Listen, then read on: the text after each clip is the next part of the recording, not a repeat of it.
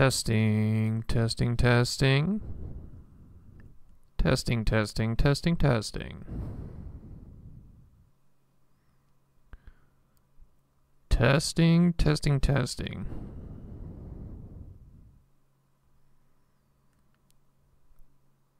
Testing, testing, testing, testing.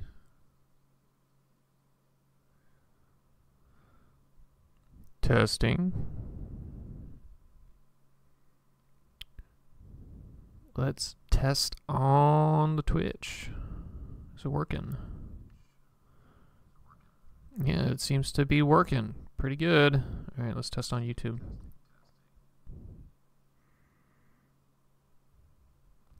All right, YouTube is working well. Perfect.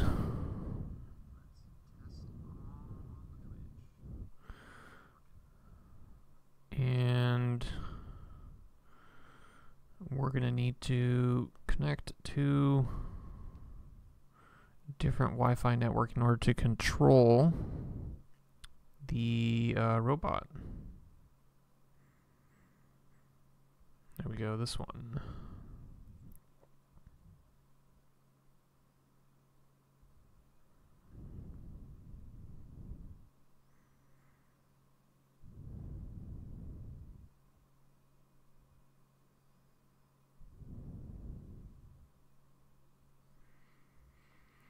How's it going, Generalist Agent? How's it going, Ed? How's it going, Liu?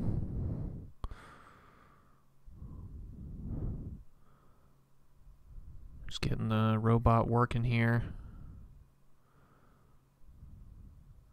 Robot control. What about this face detection mode? Oh, look at this little buddy. He can hear me. Start.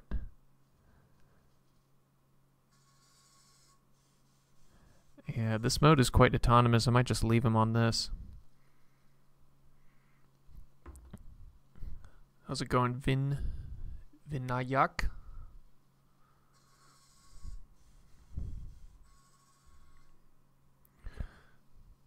This mode is more power hungry though, because the robot is constantly scanning and waving, so we'll have to see. Yesterday it died at about 1 minute, or not 1 minute, it died at about 2 hours, and yeah, we'll see if it can survive a little bit longer than that. I can pause it for a second there. Today's news, GPT-4 costs 0.3 cents.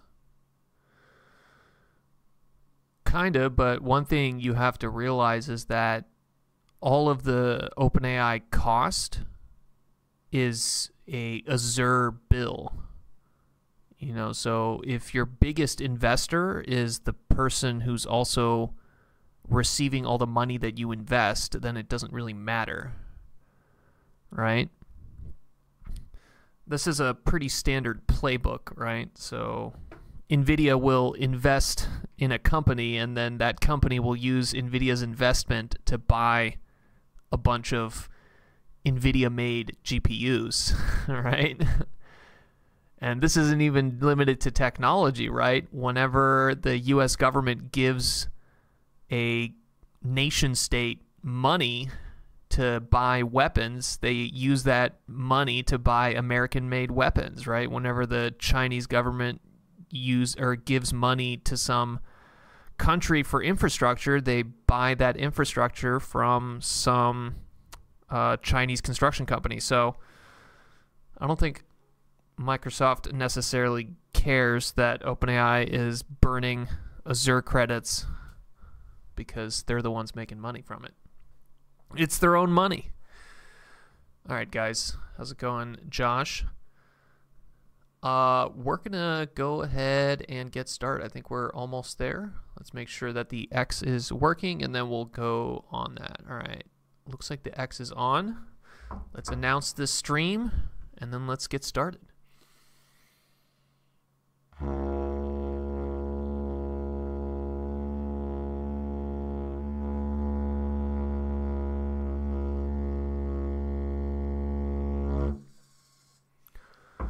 All right, welcome to another Hoopo stream. We got our little robot buddy back there.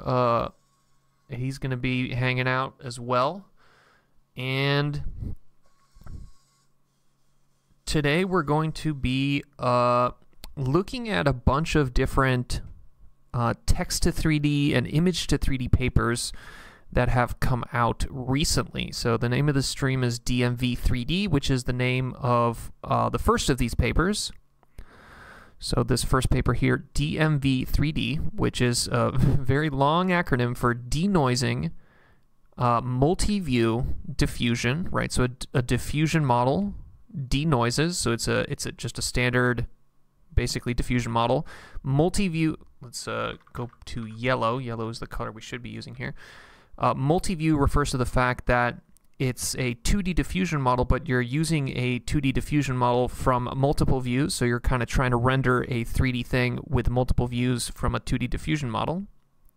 And this 3D large reconstruction model is a reference to a previous work. So this work came out in 15th of November 2023, but 3D large reconstruction model, which they abbreviate as LRM, large reconstruction model, is from 8th November 2023, so just 1 week ago. And this is the same people here. So you see Sai B, Hao Tan, Kai Zhang. Like if you just look over here, it's the same people. Hao Tan, Kai Zhang, Sai B. So it's the same research group within Adobe that's basically working on text to 3D and image to 3D. So that's the first paper and kind of the companion paper. Another one that we will be looking at today is 1-2-3-4-5++. So this name is also kind of a legacy situation. I think there was an original model or an original paper that we read on this channel that was called 1-2-3 and then 45. And then this is now the addition to the addition of that paper, which is where that ++ comes from. Fast single image to 3D objects. So this is image to 3D objects with consistent multi-view generation and 3D diffusion. So again, you see that same multi-view and diffusion. This one is a little bit more interesting though, because it actually does have a 3D diffusion model. So that's not something you see every day. Generally, a lot of these 3D papers, they're using the 2D diffusion models as a kind of a way to train something usually that looks more like a NERF, but in this paper they actually do train a 3D diffusion model, which is pretty badass. Okay, and then the last one we're going to look at today is from 14th November 2023, kind of a weirder mix of groups here, and this is Instant3D, instant text to 3D generation. And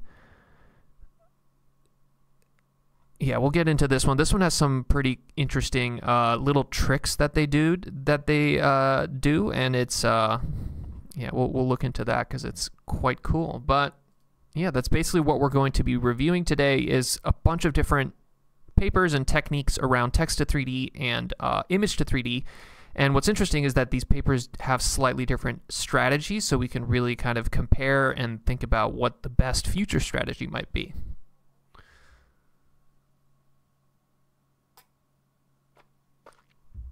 Someone needs to take away naming privileges from these engineers, says Josh Phillips. Yeah, I don't know. I think all of these are misses, to be honest. You know,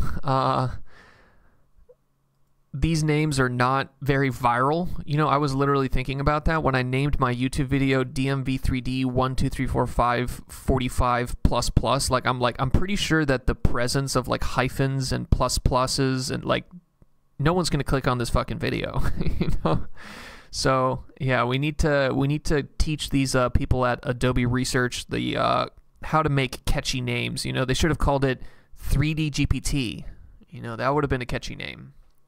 Okay, so let's go ahead and read these abstracts, and then we'll kind of dive in from there. So we propose DMV3D, a novel 3D generation approach that uses a transformer-based 3D large reconstruction model to denoise multi-view diffusion. Okay, so transformer-based refers to the fact that the the large kind of vision encoder that they're going to be using inside this model is going to be transformer based, right? So it's going to be a vision transformer rather than a ConvNet, but I mean, that's kind of what you would expect in a 2023 paper.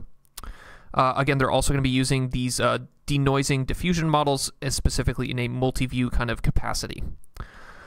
Our reconstruction model incorporates a triplane NeRF representation. So it's been a while since we read a NeRF paper. You know, we kind of got distracted with all the Gaussian splatting papers, but NeRFs are still here. You know, people are still using them. And specifically, the one that seems to be more and more popular is this triplane NeRF. And we're going to maybe take a little sidestep into that in a second here. Can denoise noisy multi-view images via NeRF reconstruction and rendering, achieving single-stage 3D generation in around 30 seconds on an NVIDIA A100 GPU. So we have our first kind of benchmark here. We have 30 seconds on a single A100 GPU for getting a 3D object. We train DMV3D on large-scale multi-view image datasets of highly diverse objects using only image reconstruction losses without accessing 3D assets. So here this is kind of a flex, is that they're trying to say that the technique that they're going to use to train this model is not going to require a large 3D asset library. So why don't we actually pull that up? A lot of these text to 3D or image to 3D models, they generally train on an explicit 3D object library, such as this one. This is Objaverse XL, which is basically 10 million 3D objects that have been curated and are provided by the Allen AI Institute. But in this one, I think they're going to be not using that explicitly and mostly just using a diffusion model. We demonstrate state-of-the-art results for single image reconstruction, where probabilistic modeling of unseen object parts is required for generating diverse reconstructions with sharp textures. So state-of-the-art, it's not actually going to be state-of-the-art, right? State-of-the-art for something like image to 3D or text to 3D is very difficult to judge, very difficult to quantify. There's kind of the subjective element to it. And it's also, you don't really have access to other people's models, so I don't know, state-of-the-art, not actually a valid statement there. We also show high-quality text to 3D generation results, outperforming previous 3D diffusion models. Our project website is there. Okay, so that's the first one. Why don't we also take a look at the abstract for their first paper. So this is the same group, but a paper that was released a week earlier. We propose the first large reconstruction model that predicts the 3D model of an object from a single input image within just 5 seconds. So here's another one image and then 5 seconds, and then you get the 3D object. In contrast to many previous methods that are trained on small-scale datasets such as ShapeNet in a category-specific fashion, LRM adapts a highly scalable transformer-based architecture, which, okay, same thing, vision transformer, with 500 million learnable parameters to directly predict a neural radiance field from the input image. Okay, so it's directly predicting a NeRF, which is actually what ShapeE and Pointy do, right? ShapeE and Pointy are the OpenAI kind of text to 3D, image to 3D models, and interesting that they're kind of choosing to go down that path. We train our model in an end-to-end manner on a massive multi-view dataset containing around 1 million objects. So this one is trained on a giant multi-view 3D dataset, specifically Objaverse and a couple other things, whatever IMGNet is. Combination of a high-capacity model and a large-scale training data empowers our model to be highly generalizable and produce high-quality 3D reconstructions from various testing inputs, including real-world, in-the-wild captures, and images from generative models. Okay, so here they're kind of flexing here a little bit, right? A lot of times these image to 3D models, they really only work well if the images you're using are these kind of images, right, where it's like a single object-centric thing right in the middle of the image with the background that's either basically mostly white or somewhat kind of consistent, right? So it's a lot easier to create object out of a single image of the image kind of looks like this, as opposed to maybe something like this dinosaur here, right, where there's a lot more crap going on. The background is kind of, there's stuff in almost the foreground, there's stuff in the background's more detailed. So being able to go image to 3D using a real world image is more difficult, and then the even harder version is doing it from an image that comes out of a text-to-image model such as Stable Diffusion, right? So a generative model. Videos and meshes can be found on the website. All right. I'm sick, and I was wondering if it was even worth watching right now based on the stream name. Yeah, probably not. This is pretty niche content, so... All right, 1-2-3-45++. Recent advancements in the open world 3D object generation have been remarkable, blah, blah, blah. Most existing models fall short in simultaneously providing rapid generation and speeds and high fidelity to input images. Two features essential for practical applications. We present 1-2-3-45, an innovative method that transforms a single image into a detailed textured mesh in approximately 1 minute. All right, so there we go. This one seems to be taking the longest. I think we want blue as the color that we use for that. Our approach aims to fully harness the extensive knowledge embedded in 2D diffusion models. Okay, so this is another paper that's basically going to be leveraging the 2D diffusion model as the prior, right? And priors from valuable yet limited 3D data. This is achieved by initially fine-tuning a 2D diffusion model for consistent multi-view image generation. And this is a trick that people have to keep doing time and time again due to kind of this Janus problem, which we'll go into in a second here. Followed by elevating these images into 3D with the aid of multi-view conditioned 3D native diffusion models. Extensive experimental evaluations demonstrate that our method can produce high-quality, diverse 3D assets that closely mirror the original input image. Okay, and I think we're almost done. We got one more here. Instant3D. Okay, text to 3D generation aims to synthesize vivid 3D objects from text prompts. While several existing works have achieved impressive results, they mainly rely on a time-consuming optimization paradigm. They optimize a neural radiance field from scratch for each text prompt, taking approximately 1 hour. This heavy and repetitive training cost impedes their practical deployment. So in this paper, they're going to basically solve this with Instant3D. Instant3D is able to create a 3D object in less than 1 second from a single run of a feed-forward network. So this is the fastest and most impressive out of all of these, right? So you have this one here, which is 3D mesh in 1 minute. You have this one here, which is 3D mesh from an image in 5 seconds, and then you have this one here, which is 30 seconds for a 3D object. And the quality is, you know, it kind of tracks. So this is the 30-second one. You can see it's pretty good, you know, but it's got a little weirdness in it. It's got a little bit of holes. It's not necessarily super clean.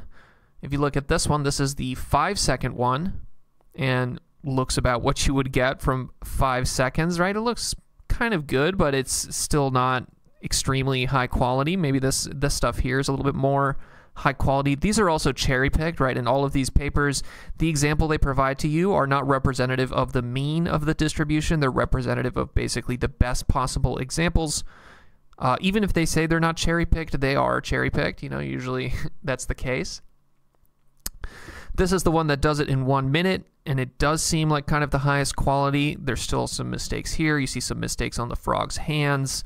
The astronaut here, there's definitely not a lot of detail around the arms. It's just very much a little blob.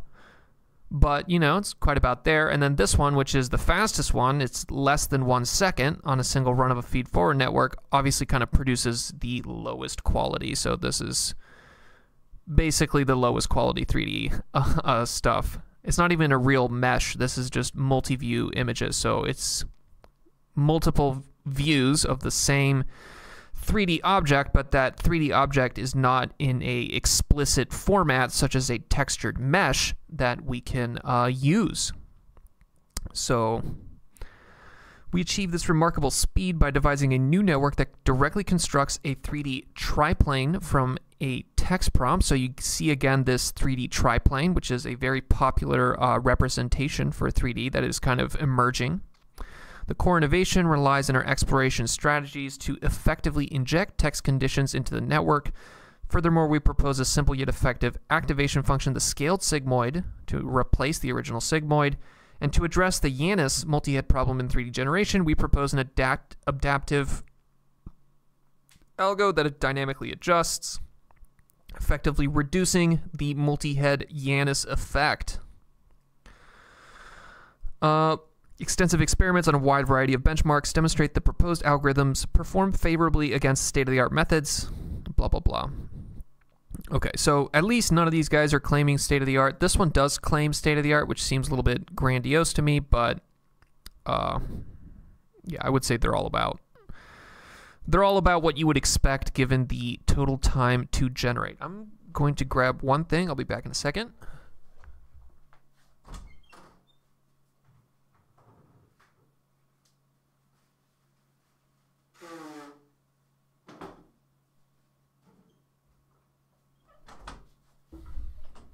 And I'm back. Question from Vignac. Text to image, create more synthetic data for the same image and send through a nerf. And then Christopher says, I think nerfs will go away. Yeah, I'm definitely on the Gaussian splat hype train. You know, I feel like the Gaussian splats are very good for a variety of different reasons. The composability of them is super convenient, and the more explicit nature of them allows them to kind of more easily be integrated into existing 3D platforms such as Unity, Unreal Engine, Blender, things like that. But in this world of text to 3D and image to 3D, right? When you read these papers, it's like time and time again they keep coming back to these nerfs, specifically these triplane nerfs. So I don't know. You know, it could be one of those things, kind of like the ConvNet and the Vision Transformer, where it's just a never-ending, eternal battle. You know, and they just keep fighting forever. You know, people still use ConvNets, and it's weird, but they still do. And there's still, every now and then, you get a paper from usually either Google or Meta, where they basically say, "Hey, we trained a giant ConvNet, and it's pretty much just as good as the Vision Transformers." So maybe nerfs versus splats will be a battle that'll last a decade. So maybe just in case you guys don't know what a nerf is, let's do a little quick summary about what is a nerf. So a nerf is a neural network that implicitly stores the information in a 3D scene. So given a camera view, so given X, Y, Z, right, the position of a camera, and then theta and phi, which are basically the view directions, so like where the camera is looking at, so a single continuous 5D coordinate, spatial location, and viewing direction, so basically the position of a camera or the position of an observer. You feed that into a little neural network, this f of theta, which is parameterized by capital theta here, right, little multi-layer perceptron, if you will. And it'll basically give you the color and the opacity, this little sigma here, or the see-throughness, I think is a better way to think about it, at that point in space, right? So it'll basically, this little RGB theta, or sigma here, is each one of these little black dots is one RGB theta, or sigma, sorry. And what this means is that you can query this little neural network. You can feed any X, Y, Z, and theta phi into this, which means that you could basically go all the way around an imaginary box, right? This little voxelized space here, this box of this 3D box, and say, what does it look like from here? What does it look like from here? What does it look like from here? What does it look like from here? What does it look like from here? What does it look like from here? And it'll basically always give you something, and then you can use that to basically reconstruct a 3D object. So nerfs are great because they're small, right? This little neural network here, f of theta, can be quite small. But the reason nerfs are bad is because you have to basically train them for every single object, right? So one nerf kind of has like a one-to-one mapping to one specific 3D object, and not just one specific 3D object, but one specific frozen moment in time of a 3D object. So that's basically nerfs, right? They're very small and fast, but they're very slow in a different way, right? They're very slow in the fact that in order to train them, and then even in order to perform inference, you have to basically project array for every single pixel in this image, so it can get quite cumbersome. Okay, so that's a nerf, and then specifically the type of nerf that they use in these papers are these triplane nerfs. So you see here triplane nerf, and then here in this one again 3D triplane. So what is a 3D triplane nerf? A 3D triplane comes from this paper here. So this is efficient geometry aware 3D generative adversarial networks. Generative adversarial networks are GANs. This is kind of an older technique. GANs are this older way of generating images that basically uses a generator and a discriminator, basically two networks that are kind of playing this game of like real versus fake, and basically they keep competing with each other until finally you create a generator network that can generate a image or whatever you want in one shot, one feed forward pass. But GANs have a bunch of different problems. They're tricky to train, and people have they've gone out of fashion. So not a lot of GAN work going on. You can tell this paper is a little bit older, but specifically what this paper proposed and what the other, why it's relevant to our discussion is they proposed this triplane abstraction, if you want to think of it that way. So a triplane, and kind of the way that I think about it, is it's like a type of position encoding.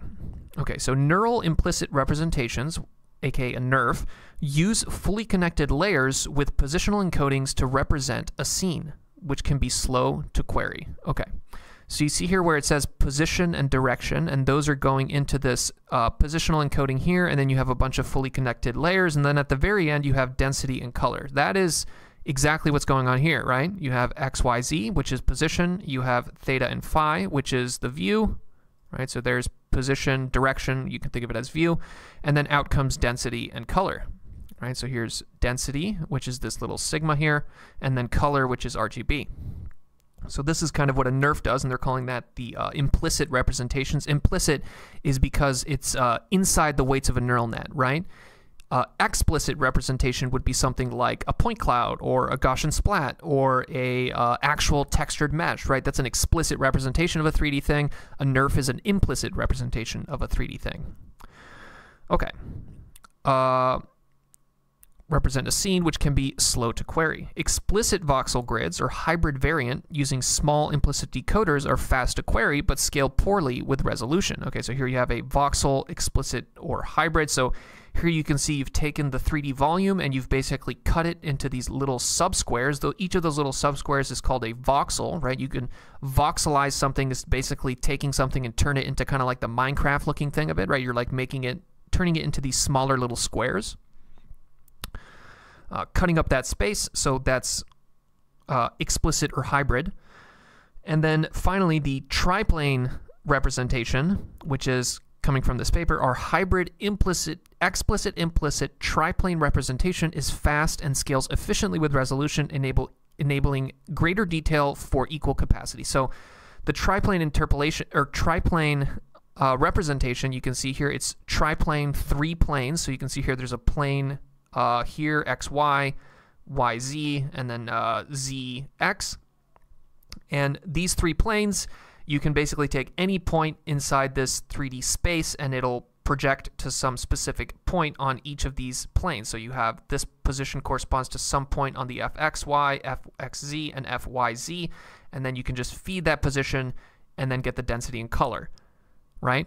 So what a triplane NERF is really doing is it's basically saying rather than trying to train a neural network to map from a camera position, right, this camera position here, into a color and a density, let's have a more explicit representation where we basically map a specific position, specifically a position as encoded by the 3 points on 3 planes that are all orthogonal to each other, and then use that as kind of the input to the NERF, right? So it's kind of it makes the NERF a little bit more explicit, and then also makes it faster and a little bit cheaper to compute, right? So that's kind of that. I think there was one more thing I wanted to point here. Blah, blah, blah. Yeah, right here. Okay.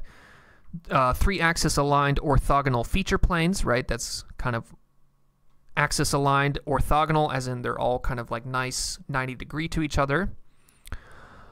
And then here there was this nice little picture where they kind of show you the quality difference. So triplane representation here versus your standard NERF. You can see it's a little bit better at the quality, specifically here on the text. So the triplane NERF is basically the new Cool Kid NERF, and not only is it faster, right? So relative speedups and memory consumption compared to MIP NERF. So a triplane NERF, not only is it 2.9 times faster, but it also uses 0.32 times the memory. So it's faster, uses less memory, and it's more explicit. So that is a triplane NERF.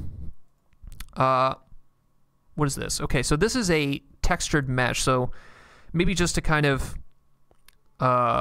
mention this, right? So whenever you're playing a video game or you're doing any kind of, or watching a movie with 3D, with CGI, like 99.9% of that is using textured meshes. Textured meshes is the legacy explicit 3D format, right? It's explicit in the fact that you're storing the position of every single one of these little vertices in every single little one of these triangles, and then you're also explicitly storing this, which is the texture, right? So the texture is basically a RGB image, right? It's like a 3-channel RGB image, just like a standard PNG or JPEG, and you are basically, you have a specific unwrap, and this unwrap is basically saying, okay, this specific part of the mesh corresponds to this specific part of the image, and that specific part of the image has this color, so you can then basically take this texture and wrap it onto the mesh, right? And this is a very explicit, there's nothing implicit about this, it's all explicit,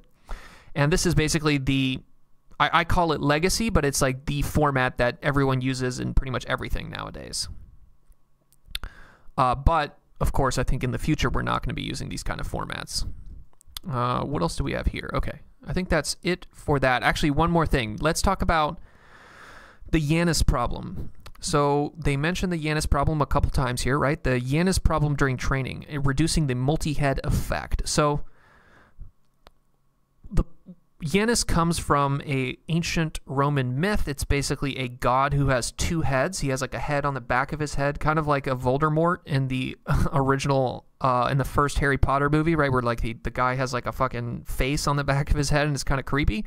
But what does this have to do with 3D generation? So one of the problems that people run into is that they're trying to use a stable diffusion, right, a 2-dimensional diffusion model as a prior to generate these 3D objects. But the problem is that those 2-dimensional diffusion models, such as stable diffusion, I'm trying to find a good picture of this. Yeah, sure, here you go. So those 2-dimensional diffusion models almost never see the back of someone's head, right? Or another way to think about it is that they're heavily imbalanced towards the front-facing part of something, right? So if you think about the data set that Stable Diffusion has been trained on, it's almost always the front of someone's face, not the back of someone's head, so that whenever you're using that diffusion model, it'll almost always generate the face of someone, not the back of their head, right? It has this bias towards a specific view. So if you're trying to use these diffusion models, these 2D diffusion models, as a way to generate data for a 3D object creator, right, you're going to have an issue because it's really going to prefer to generate faces. So one common problem that people run into is basically they describe the Janus problem, where you kind of always, everything has faces. Everything seems to be the front of the object, and it's very difficult to get the back of the object. So that's the Janus problem. Okay. Let's go back to our original paper here. And now that we've read all these abstracts, let's dive into the bottom of the introduction. The bottom of the introduction is the most important part of the introduction, where they basically mention the exact contributions. In sum, our main contributions are a novel single-stage diffusion framework that leverages multi-view 2D image diffusion models to achieve 3D generation. So single-stage refers to the fact that this isn't like a multi-stage pipeline. A lot of these computer vision pipelines and generative pipelines end up being quite complicated. They have multiple steps, multiple processes. So here they're kind of advertising that not only is their method novel, as in it's new, but it's also single stage. So they're trying to tell you it's simple. Usually this is not the case, you know. Most of the time people will say their technique is novel, and it's generally not. There's probably some older Schmidt-Huber paper that they don't even realize already did it 10 years ago.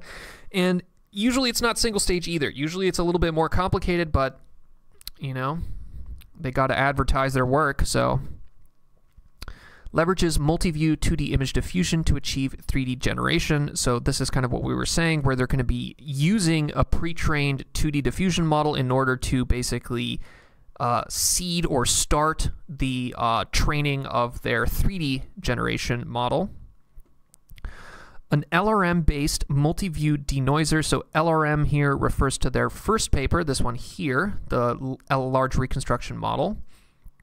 That can reconstruct noise-free triplane NURFs from noisy multi-view images. So again, you see there basically the intermediate representation that they're going to be using here is going to be this triplane NURF. And then a general probabilistic approach for high-quality text-to-3D generation on a single image that takes about 30 seconds on an A100 GPU. So there you go. Can we get a little away from that? Let me get away from the robot for that. That's right. We're talking to you. Wave at me. All right. That's a good boy. Okay. I just love this little robot. Let's look at these figures.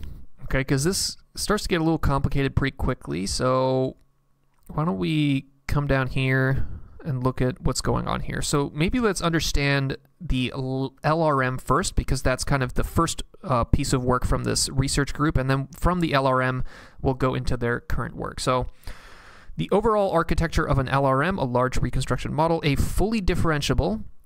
Fully differentiable means you can take the gradient throughout this thing, right? And why is that important? Is because if you're trying to push gradients through a set of model pieces or like architectures, right, you need to make sure that every part of that is differentiable, right? Because you're only going to be able to push gradients from some kind of loss as long as every single step all the way to the end is differentiable, which is just a fancy way of saying you can take the derivative of it, right? Because basically what we're doing is gradient descent, which is basically just which way is the slope going, I'm going to go that way, right? So you need to be able to take the slope, you need to be able to take the derivative if you want to be able to push gradients and learn the value of parameters within your model.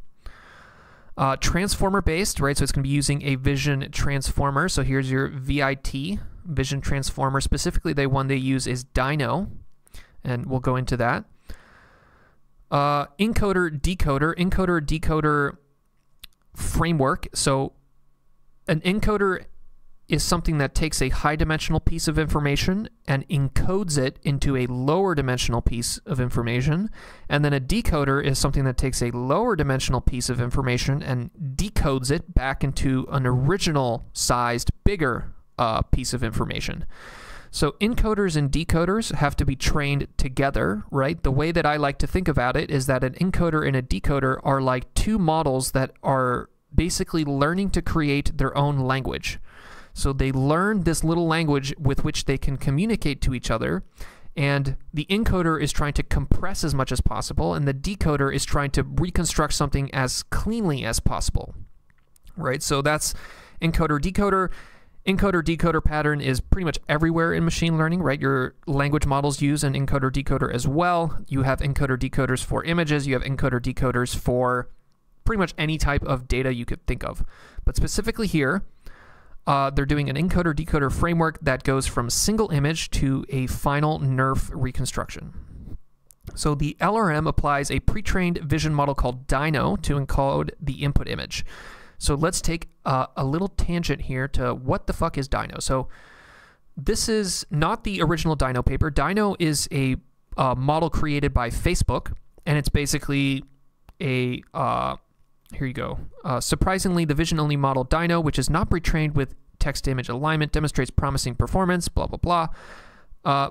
But Dino was trained by Meta, right? It's been trained on a huge amount of data. But the reason that Dino is interesting is because different vision encoders, different vision transformers that are trained with slightly different objectives result in slightly different features, right?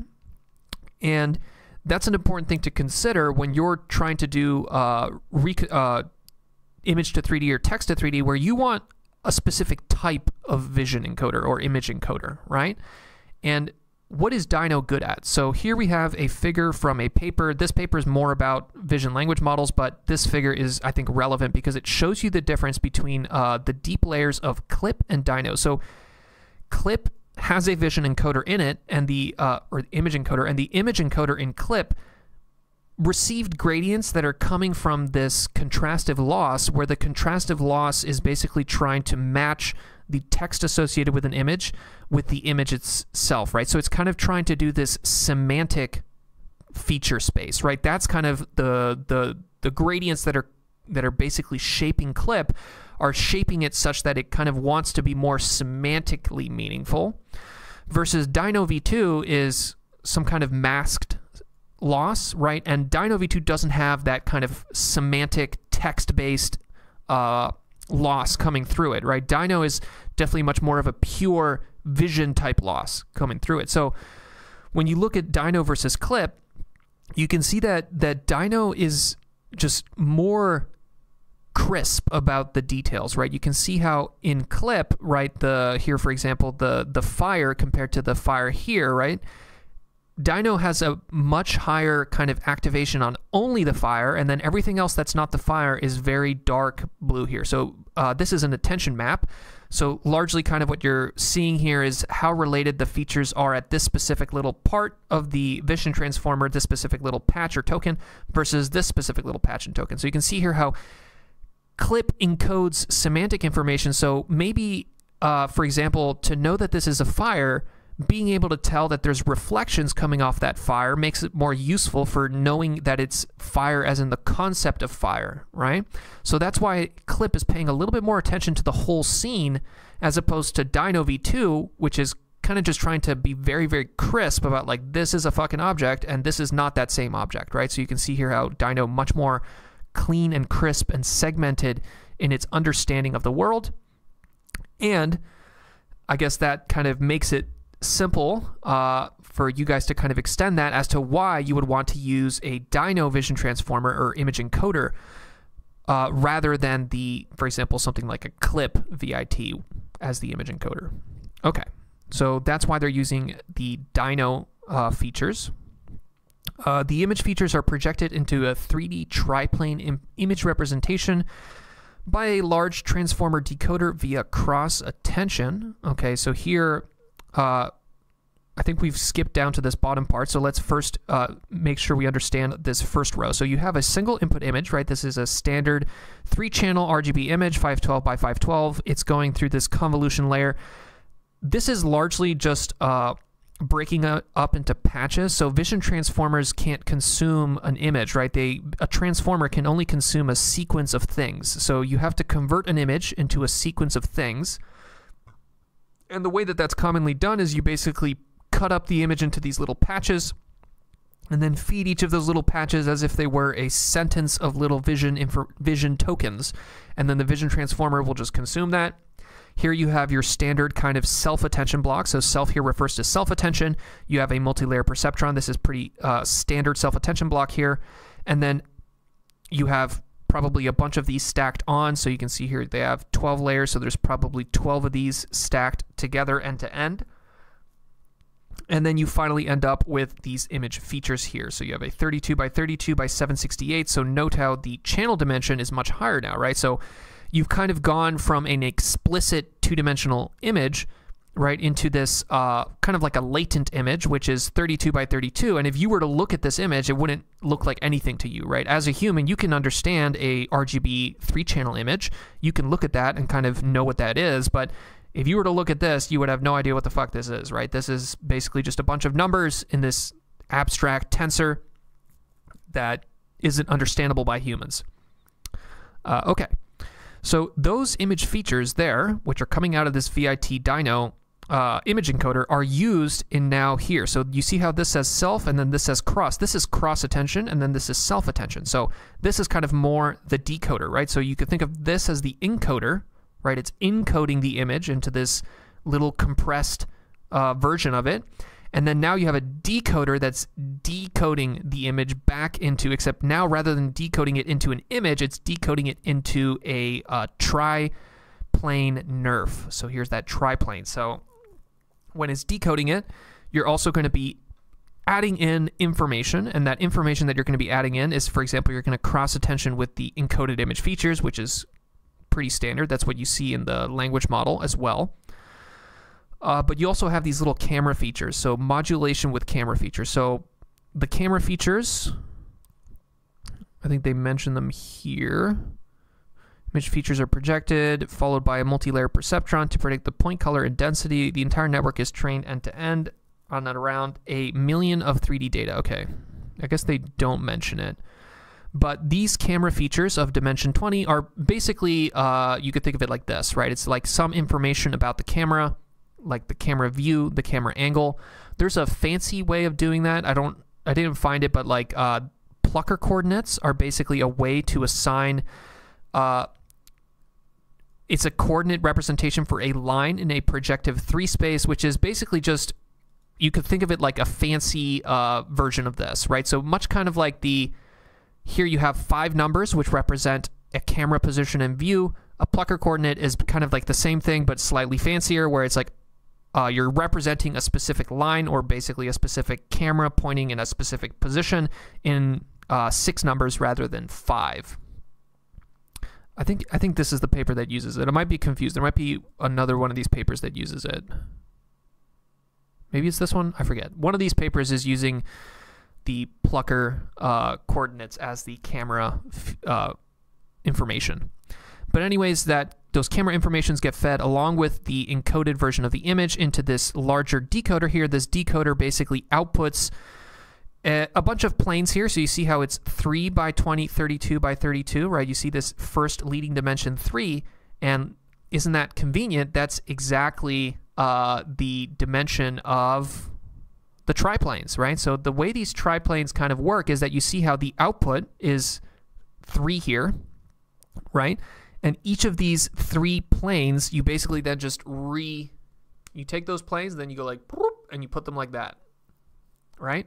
So that's what's coming out here, is you're taking these 3 planes that are coming out of this decoder, and then you're basically reshaping them into this triplane representation. And then once you have this triplane nerf, then you see here how that the features at that triplane nerf for any point in space, you can feed that through your little multi-layer perceptron. Here's your little standard triplane nerf, and then you can get basically a little version of this giraffe, right?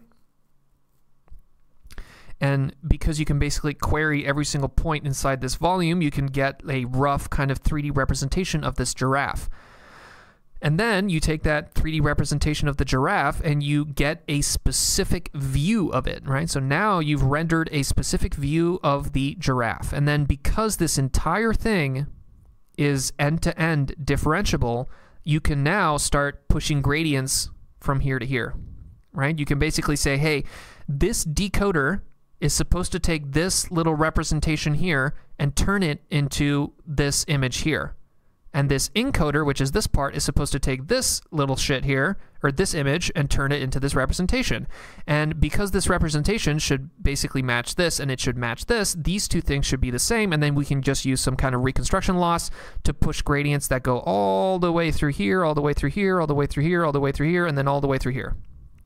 And that's how you have a end-to-end. That's what they mean by trained end-to-end, right? The whole thing is fully differentiable, so you can push gradients all the way from the end, all the way to the beginning, and they're training it on 1 million different 3D objects, which they mention at the very beginning is coming from Observers. Okay, so they basically set up this fully differentiable kind of end-to-end pipeline, and then they just basically push gradients from this giant-ass 3D data set, and that's basically it. Spore Gundemi with a question. I just got my Doritos and I'm watching you. I heard that you will be the new CEO of OpenAI. That's what I heard too. But then Sam Altman came to my house and threatened to kill my family. So I'm no longer looking to be the CEO of OpenAI. So maybe it's Ilya who comes to my house and threatens my family. You know, I don't know which of those two dudes is evil. I wish I did, because that would be pretty cool, but like right now I'm not entirely certain whether Sam Altman is evil and Ilya is good, or whether Ilya is evil and Sam Altman is good. You know, it's kind of a weird world we live in where we don't actually even know which one of those two people is the evil one. Okay, so that's the LRM, and the LRM is basically the starting point for this here. Okay, so this is the diagram for the DMV3D paper. And in this diagram, let's go a little bit further here. Here we go. Overview of our method. We denoise multiple views. Oop, I'm all over the place. I'm sorry. Let's move a little bit more this way. There we go. Make it a little bit. Oh my God, I'm terrible. I'm terrible. Can I center this, please? Oh my God. All right, we're gonna have to make this a little bit smaller. Sorry guys. There we go. Because or else I can't center it.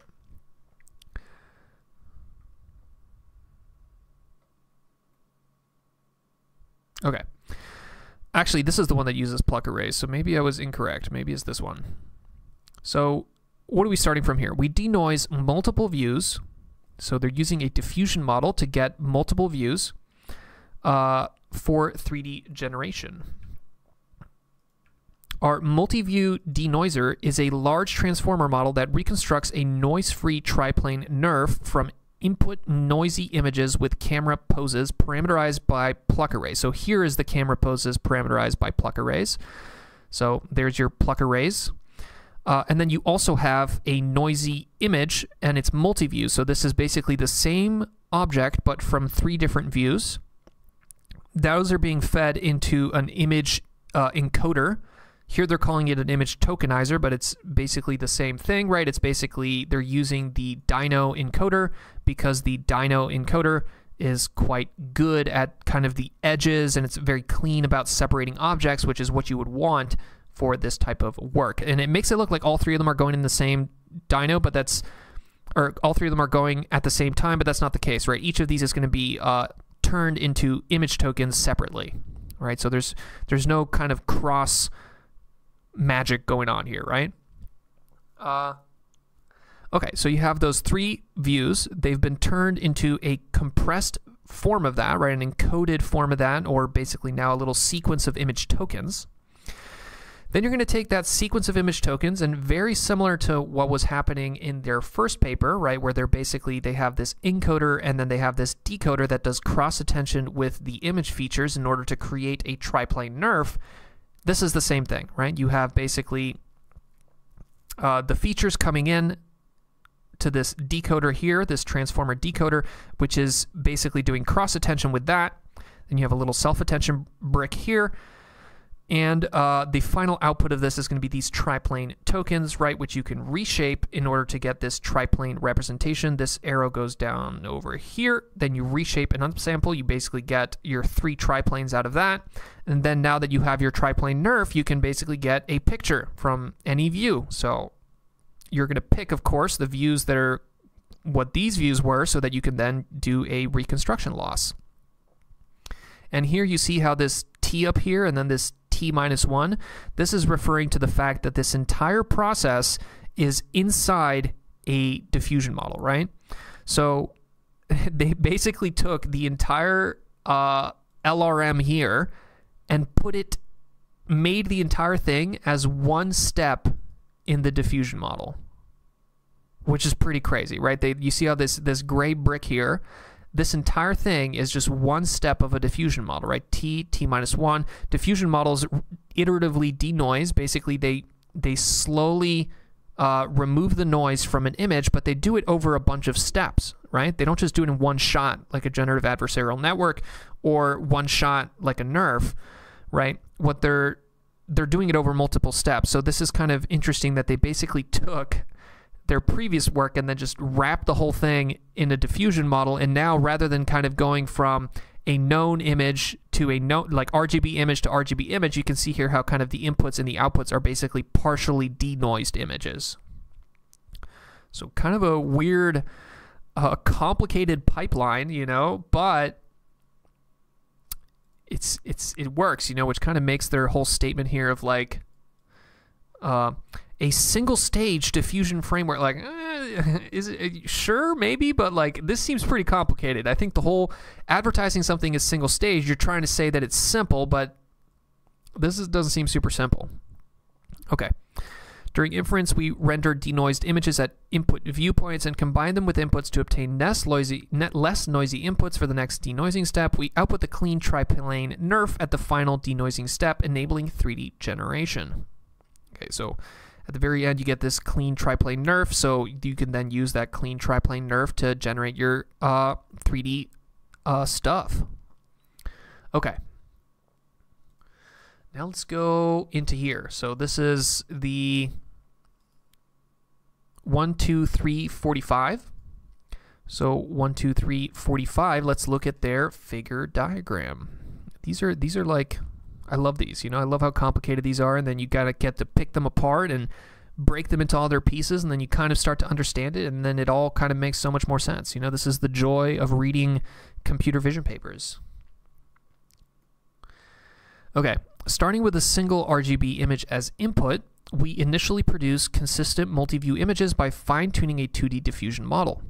Okay, so remember how earlier we talked about this Yanis problem, how these 2D diffusion models, like Stable Diffusion, are very biased towards the front of something, right? It's going to be difficult to create the back of this little plushy head or little plushy dragon toy, right? So what they're going to do is they're going to fine-tune a 2D diffusion model so that it gives you more consistent multi-view images, right? So they're basically going to take a pre-trained diffusion model like Stable Diffusion and then fine-tune it on a data set, right? The data set is coming from basically a more explicit 3D data set like this, right? But they're not using that to train the full thing. They're using that to basically make this or fine-tune this Stable Diffusion model such that it can generate these multi-view images, right? This like bottom-up angle, this top-down angle. Here they're using the clip text encoder for the, I guess, global 2D feature. Okay, so here they're using both. So actually, this is kind of cool. So remember how here, right, we were saying that the clip image encoder, the clip vision transformer, is good at semantic concepts, versus the Dino image encoder is good at kind of object separatedness and kind of segmentation, kind of cleanliness, maybe would be one way to describe it. So they're actually using both. So if you can actually see, they have the little ice symbol here means that it's frozen. So they're not pushing gradients into Dino V2 or clip. Those are frozen, as it's called. But they're using the semantic encoded image, so the encoded image that's going through the clip, right? So now it's more semantic-y, and then the encoded image of these multi-views, so multiple of these multi-views going into Dino V2, and then you get kind of more object-y features. So you're conditioning the magic of this paper, which is a new 3D ConvNet, a new 3D diffusion model. So here you have a 2D diffusion model, Stable Diffusion. You're using that to generate multi-view images. You're also taking the original RGB image, feeding it through clip. Then you're using the encoded clip image and the encoded Dino V2 multi-view images to basically condition a 3D diffusion model, which they're calling a 3D occupancy diffusion model, right? Multi-view conditioned 3D occupancy diffusion. Okay, so conditioned refers to the fact that you're conditioning this unit on both the Dino V2 features and the clip features, so semantic-y features and then object-y features. And then the occupancy refers to the fact that the output of this is not a colored point cloud or something like that. It's an occupancy volume, right? So you see here the dimensionality of this is 64 by 64 by 64. So the output of this is basically it's basically saying like there's something here, there's nothing here. If you actually zoomed in, it looks kind of voxelized, kind of like a Minecraft, right? So it's really just an occupancy grid, if you want to think of it that way, where it's basically saying there's stuff here and then there's not stuff here. It's basically deciding what is object and what is not object, right? And then there's a different 3D diffusion model. In this case, this one is also multi-view conditioned, right? You're also getting in the semantic eclipse features coming in, and then you're also getting the Dino V2 objecty features coming in. But so that's where the multi-view conditioning is coming from. But now it's not doing just 3D occupancy. It's making it more sparse. So you're going from 64 by 64 by 64 to 128 by 128 by 128, and you can see they're achieving that by subdividing. So they're basically doubling every single voxel here. But the problem with that is you're going to end up with a huge amount of crap in this, right? So in order to do that, they're going to have to kind of sparsify it a little bit, and then here you go.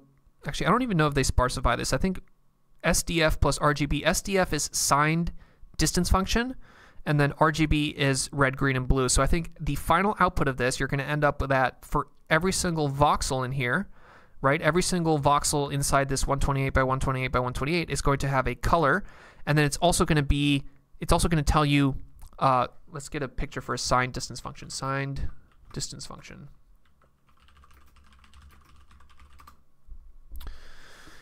A signed distance function, I think this is a good picture. Let's do this one. So a signed distance function is a function that tells you how far away you are from an edge, right?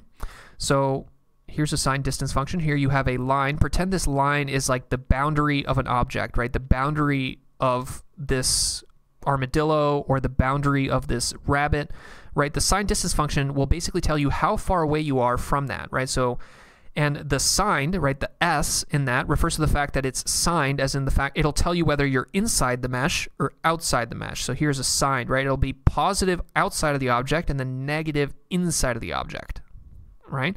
So if you're way inside the object, it'll be a big negative value. If you're way outside the object, it'll be a way big positive value. So here, SDF plus RGB, that's what's coming out of this sparse conv UNet. It's for every single one of these 128 by 128, you're getting a color, an RGB, and then you're also getting a value for the SDF, which is basically telling you, am I way inside this dragon or am I way outside this dragon?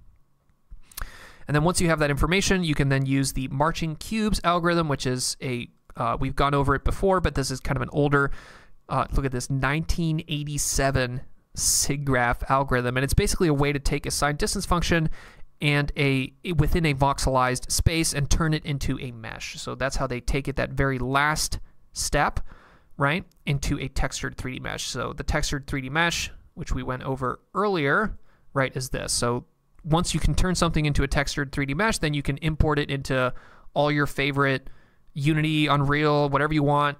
So this is really the format that you want at the very end. And they give us some more information here. The generated multi-view images act as essential guiding conditions, right? So they're being used to condition these two different 3D diffusion models here.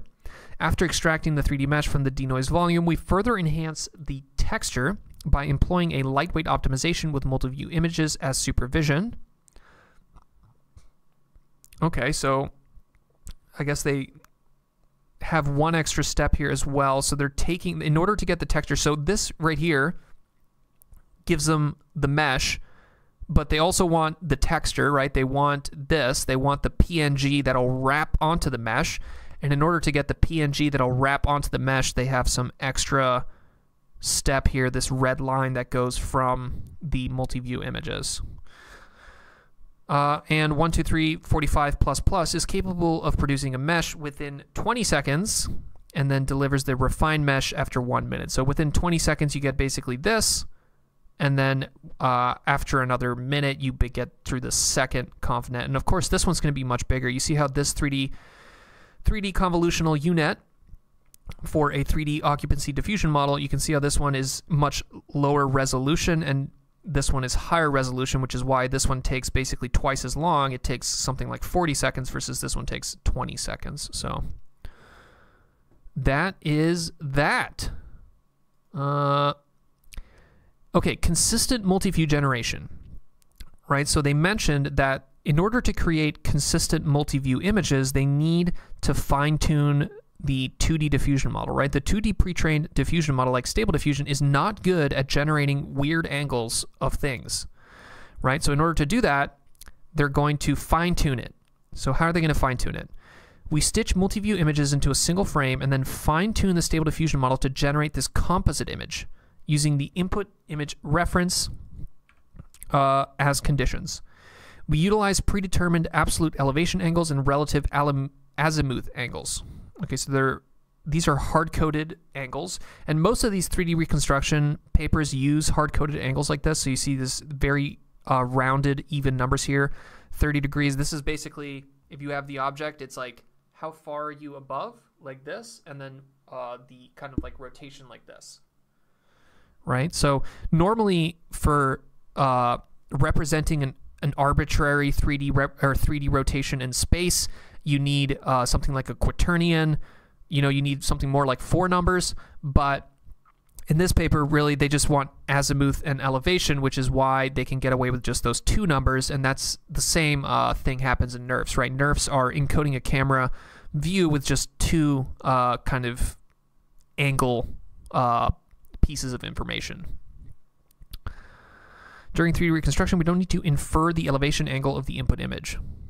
Okay, so you're taking your pre-trained Stable Diffusion UNet here, local condition, reference attention. Okay, somehow that's being used to condition a larger Stable Diffusion UNet, which is fine-tuned, and this larger Stable Diffusion UNet, which is fine-tuned, is actually the one that's producing this weird tiled multi-view image. So kind of a weird choice there, but rather than basically fine-tuning this UNet or this Stable Diffusion model here to produce a single image, they fine-tune it to produce all 6 images at once, right, in this tiled image.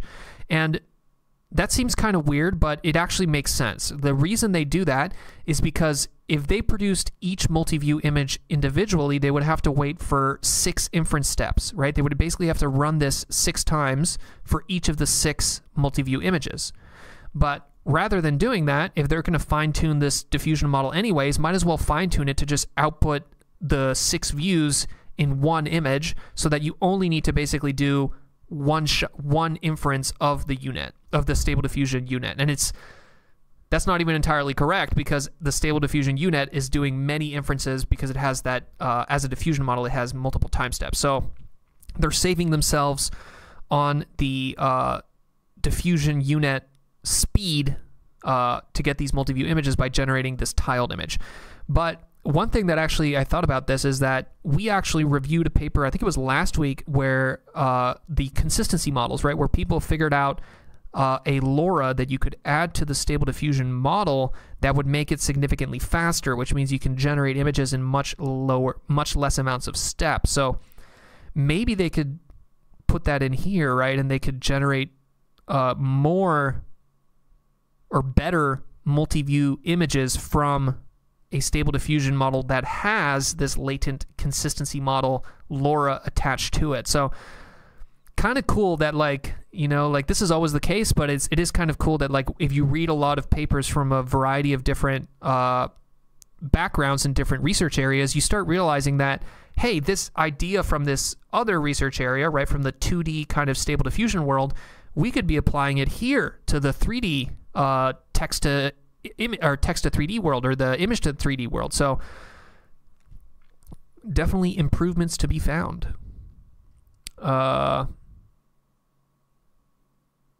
Actually, look at this. The fine-tuning is itself done with a LoRa, which means they could easily combine it with the LCM LoRa. Pretty crazy. Fine-tuning process took about 10 days on 16 GPUs. So, you know, I don't have 16 GPUs that will run for 10 days. I couldn't do this. All right, let's look more at this multi-view local condition here. Actually, maybe pause for a second. Let's see what you guys have to say.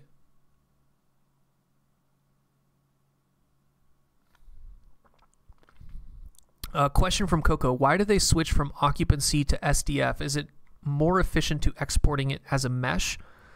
Yeah, I think the SDF is so that they can do the marching cubes. Do they optimize the UV map directly or fine-tune the sparse unit in the color refinement? So what Coco's referring to there is the UV map is oftentimes this. So people will call this the UV map. It basically maps kind of the wrapping, right? The wrapping of the texture onto the mesh.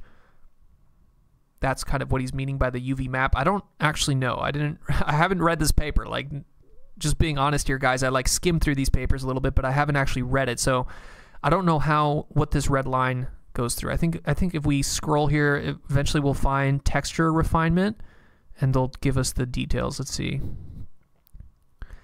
Okay, here we go.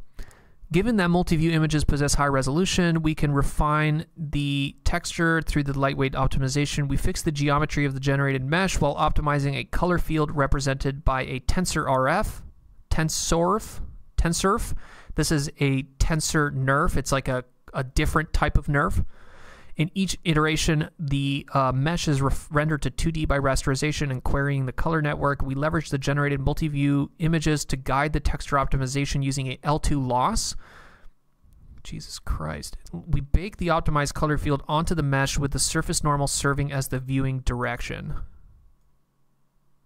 Dude, what the fuck? Okay, so this is quite complicated. So they make it look very clean, and they take this little red line, and they're like, and then it just magically refines the texture. But it seems like it's a lot more involved and kind of a little bit intense here. So using the surface normal of the mesh. So the surface normal is basically you have the surface, right?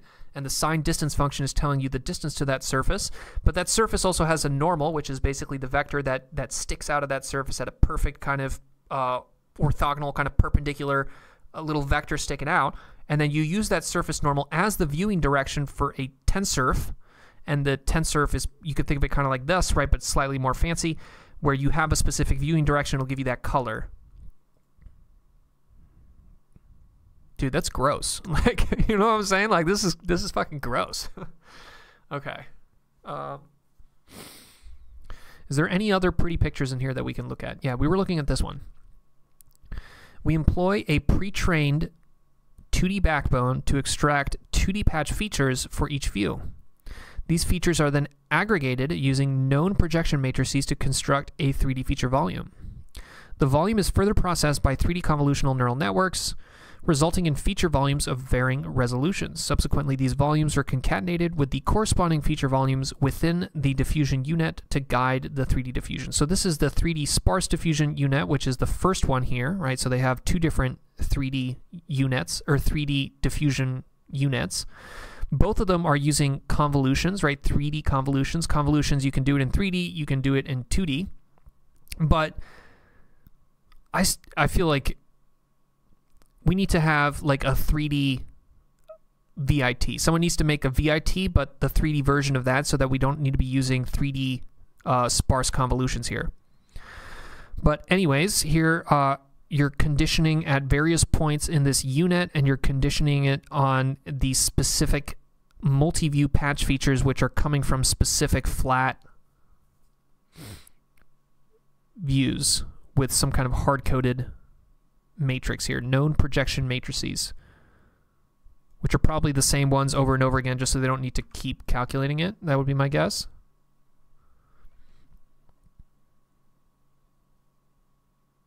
Average, concat.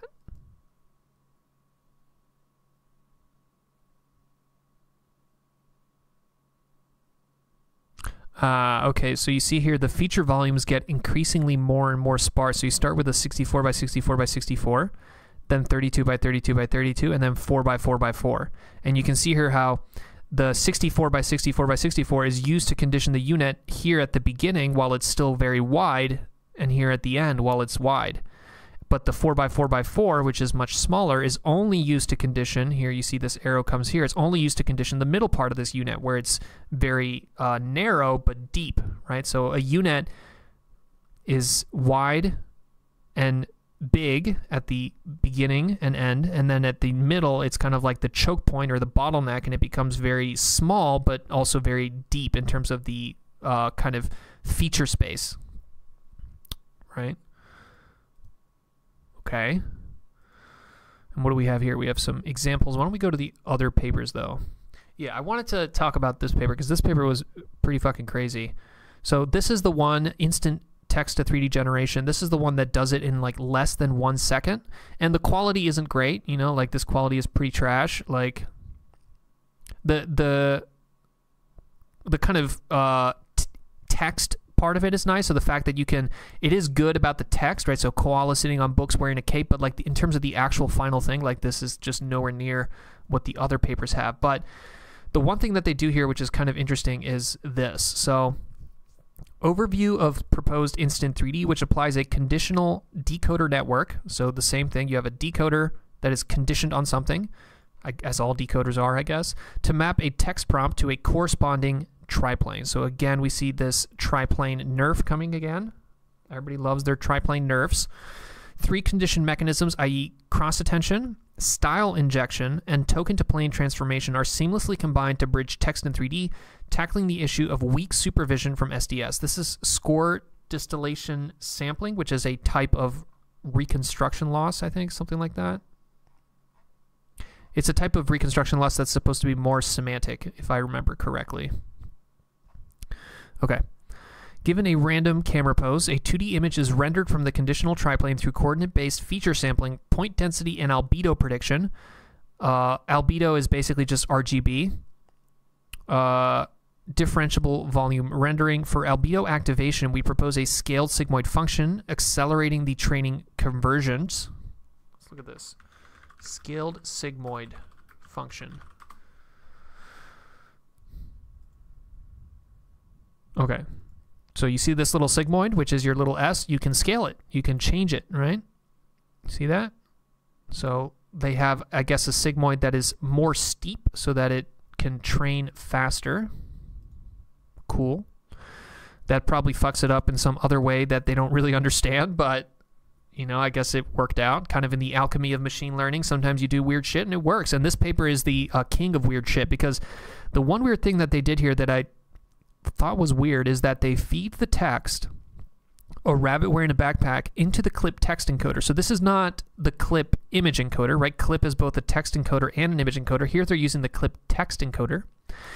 But then the clip text encoder, right, it's going to convert a sequence. It's a sequence, and then it'll output a sequence of basically tokens that represent this text. But the first one here, they call it class embedding. And I was like, what?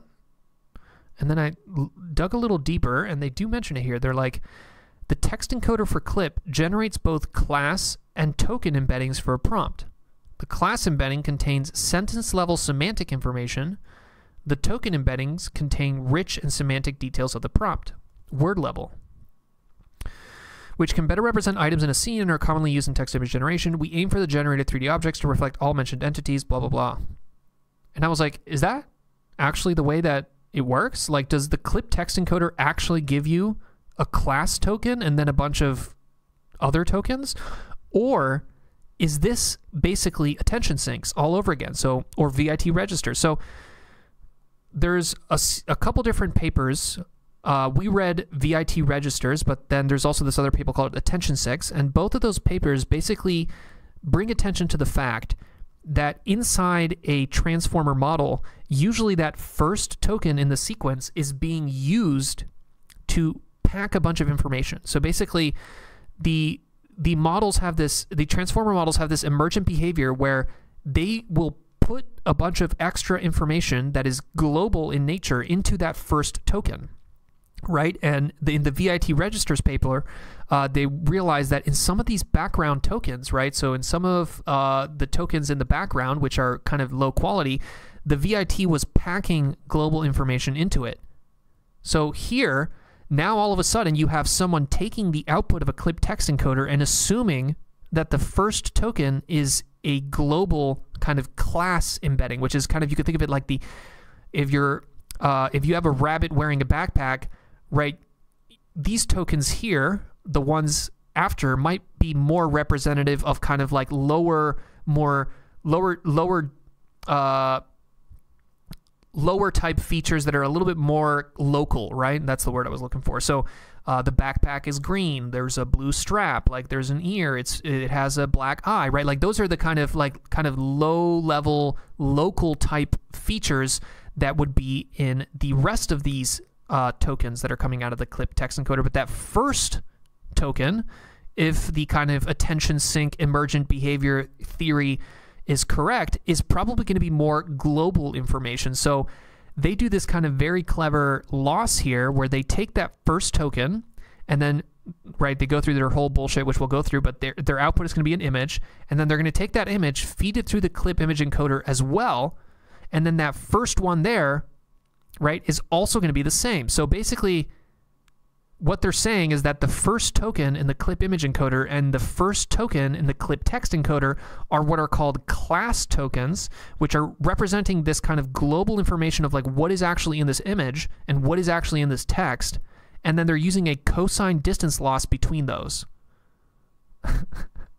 So that is some crazy shit. You know, when I saw that, I was like, one, I didn't know you could do that, and two, the fact that this works is kind of crazy, but pretty badass, and like, you know, it's kind of cool.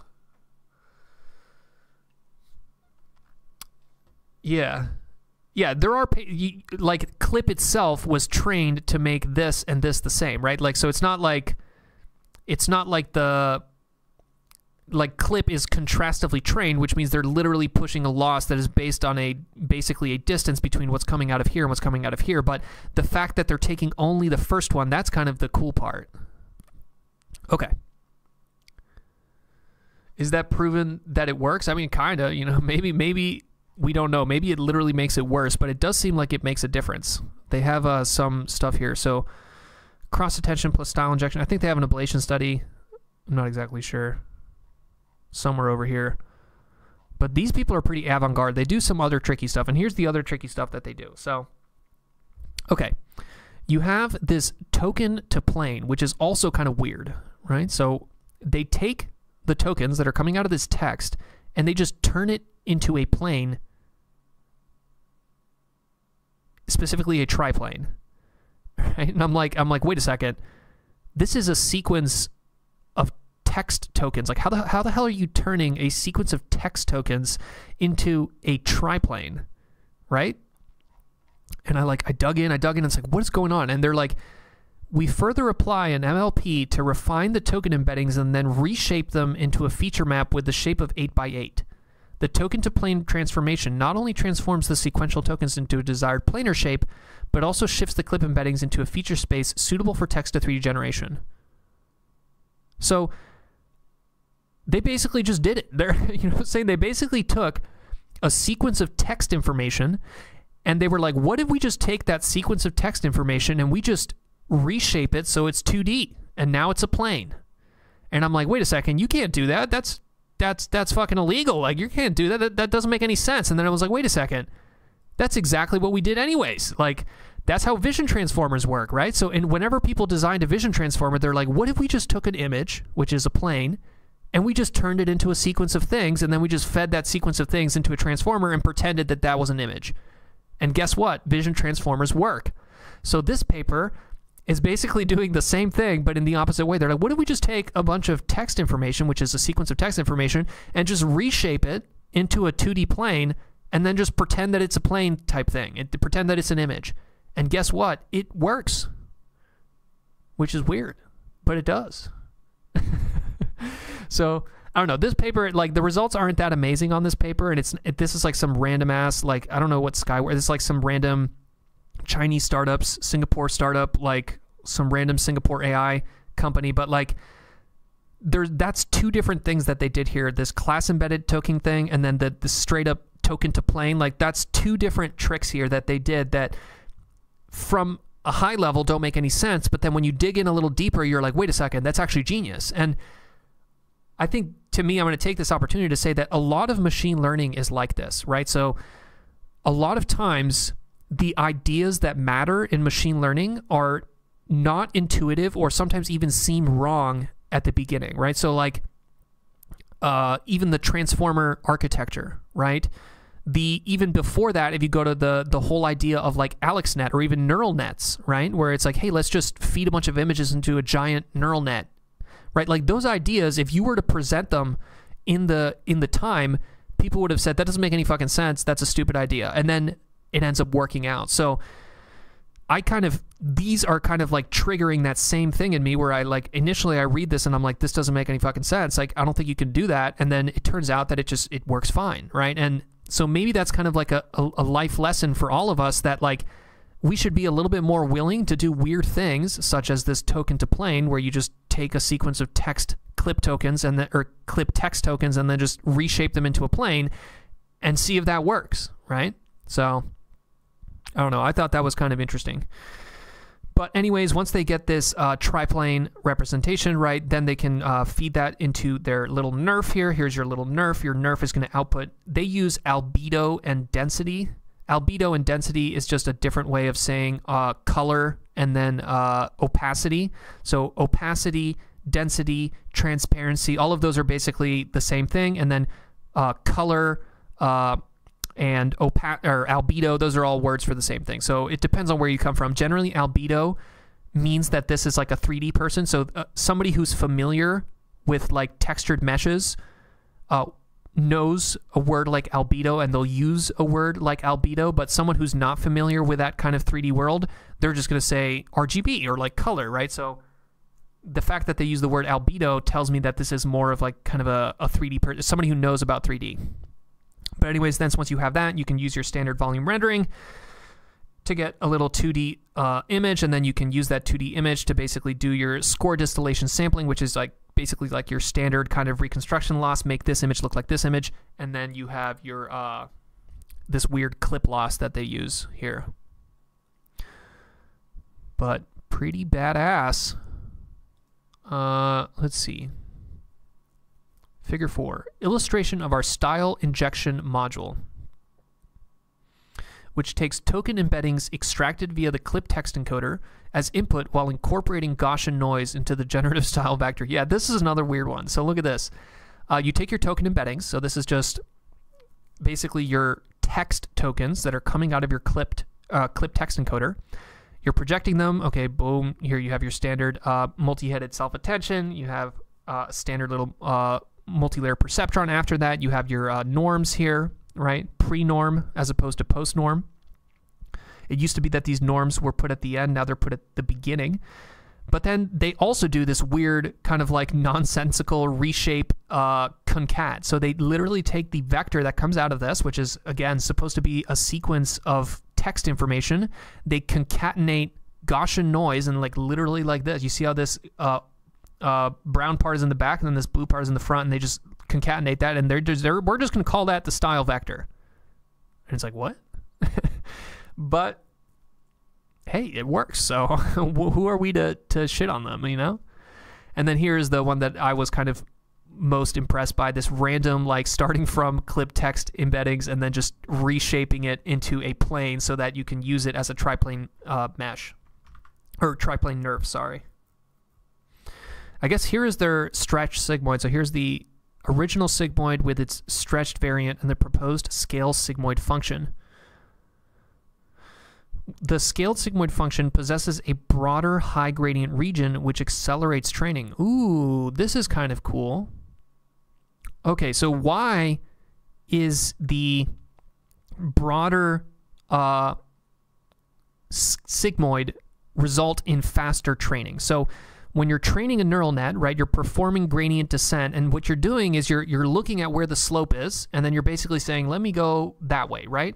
So you're changing the value of these little weight parameters, and if the slope is very flat, you're not going to change the parameter very much, right? So like if your gradient is small, that means you're just taking a very small little step, right? And the learning rate is kind of, you could think of the learning rate as like the size of your step that you're taking whenever you're going down that hill, right?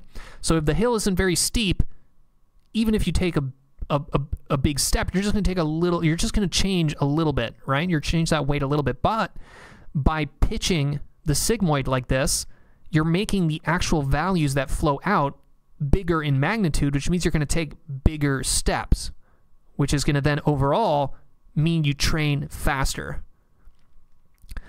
Again, I think this is kind of a cool idea, but I feel like there's a bunch of red light indicators just like flashing in my head. It's like this is going to be more unstable. It might lead to kind of more issues. Like, I don't know, it just feels like another one of those things that I'm like, that doesn't seem like you should just be able to do that. And then in this paper, they just do. So I don't know, this paper, like 100 in terms of like doing weird random shit that like should be illegal, but like somehow magically works. It works, but maybe some of their assumptions are not 100% correct. Yeah, maybe they like kind of cancel out in like a weird way, and that's why the whole thing works, but I thought that was cool. It definitely had me like kind of like scratching my head.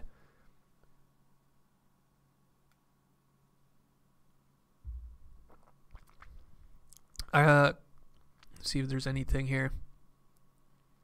Okay, no specific questions. All right, let's go back to our these other papers here, because I think these are more... This one isn't really in competition for state-of-the-art, right? Like, these guys don't even try to pretend they're state-of-the-art, but like these two are, right? These guys claim that they're state-of-the-art, this Adobe group, but I would say it's a little bit closer than they say it is. So here we have qualitative results of various single image to 3D approaches. And this is, again, the 1-2-3-45, which is basically Tsinghua, UCLA, Stanford. It's like kind of like Chinese universities, and then West Coast American universities. So UCLA, UC San Diego, and Stanford are all West Coast.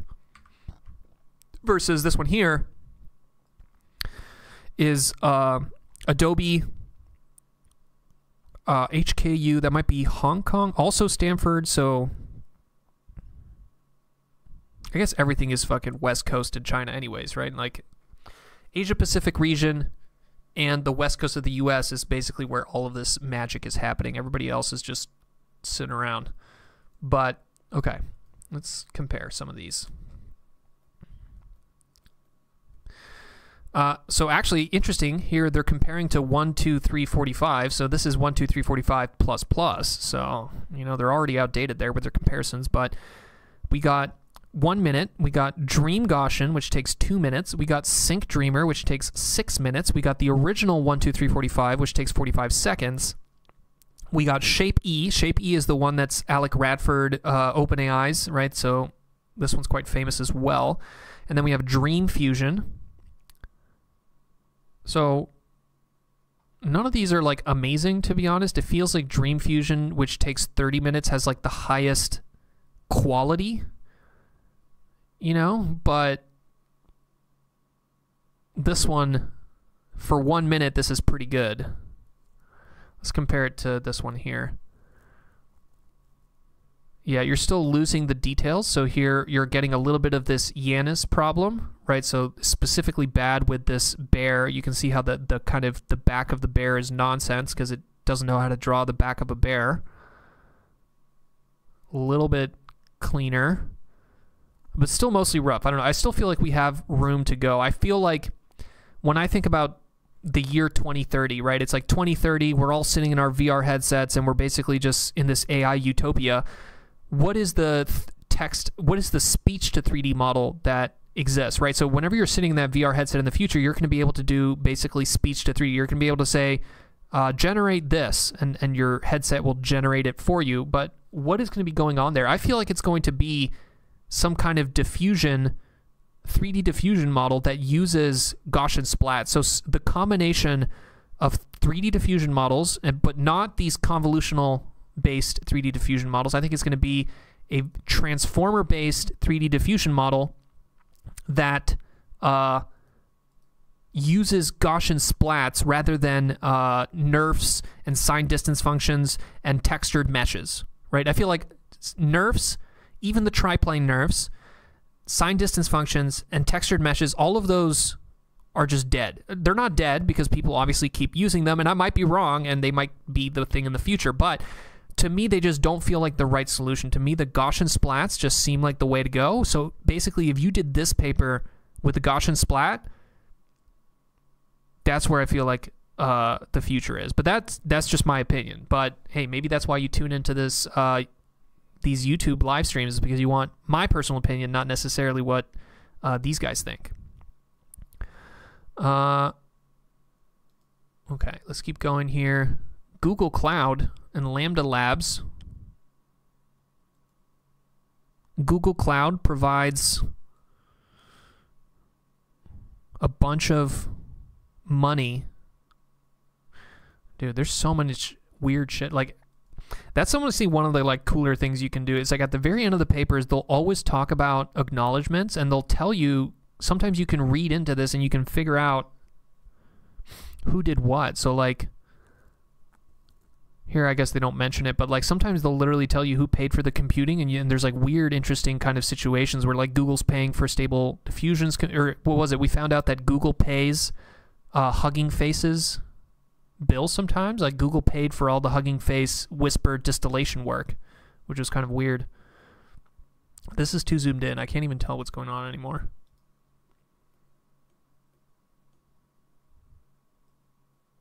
Here you have the famous Nerf Tonka truck. This little Tonka truck, which comes from the original Nerf paper, is very famous right now. It's kind of one of the benchmarks.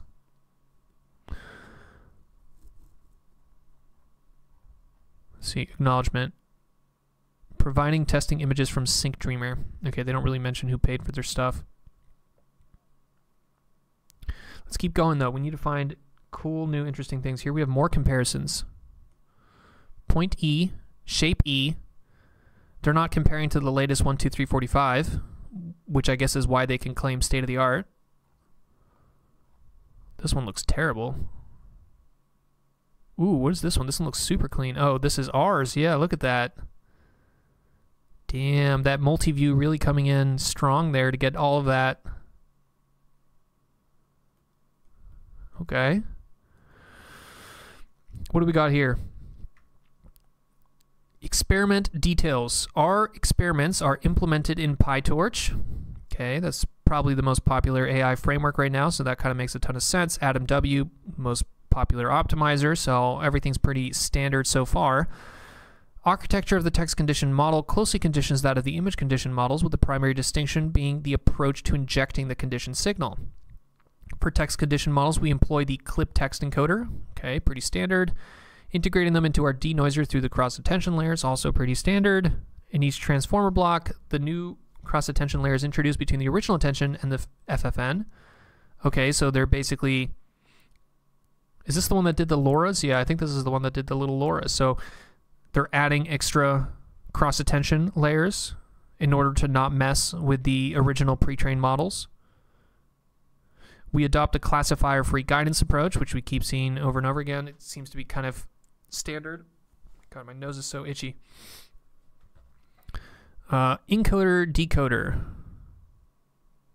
So the encoder, right, has the raw information, and then the decoder takes the raw information and then outputs the original information again. But in this case, the encoder output or takes in the image, outputs the encoded image. The decoder takes the encoded image, this 32 by 32 by 3, and then outputs the triplane.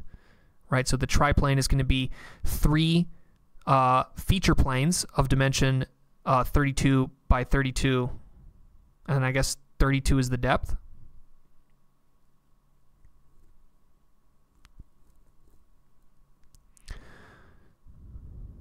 Rel use.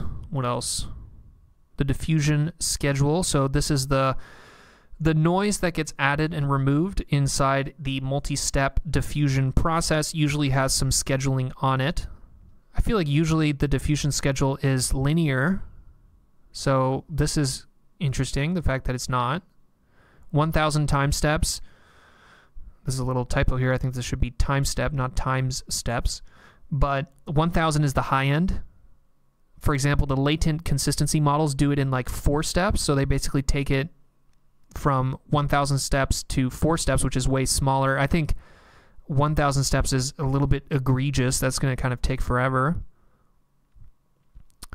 Trained on 32 GPUs for 4 days or 128 GPUs for 7 days. So this is not like a random little researcher in some academic lab. This is big boy GPU numbers, which makes sense. It's Adobe, right? They got a ton of money, so they got some big boy GPU budgets. What else?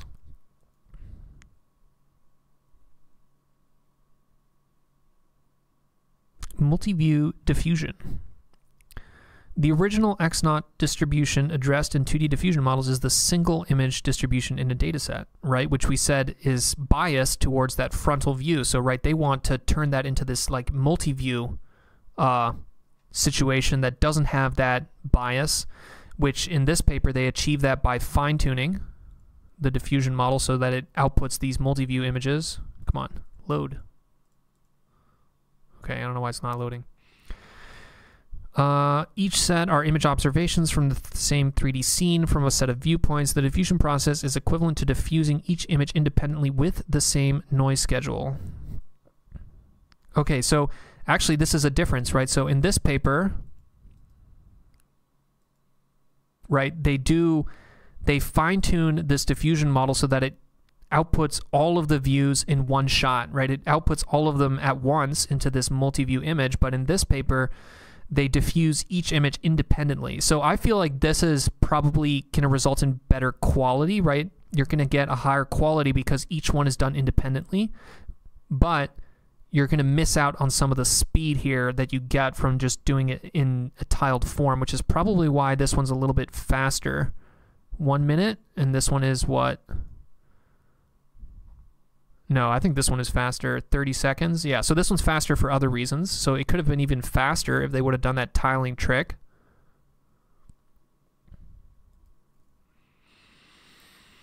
The reverse of the 2D diffusion process is effectively denoising. We propose 3D reconstruction and rendering to achieve 2D multi-view image denoising. We leverage a 3D reconstruction module E to reconstruct a 3D representation S from the noisy multi-view images and render denoised images in a differentiable rendering module R, right? So if you want anything that's end-to-end trainable, you're going to require that every part of your system is differentiable, and that's why your rendering needs to be differentiable. But luckily, there is a ways of rendering 3D or rendering images from NERF representation that is differentiable, right? So here's your rendering loss there. You wouldn't be able to do that if you couldn't push gradients through the actual rendering step, which I think is this little arrow here.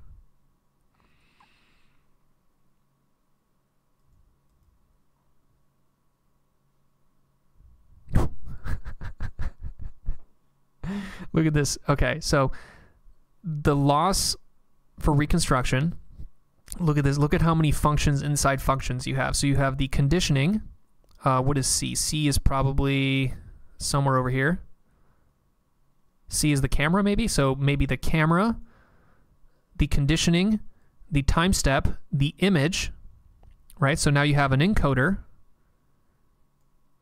Then you have the rendering of the encoder. And then you have the loss on the rendering of the encoder, and that's the reconstruction loss.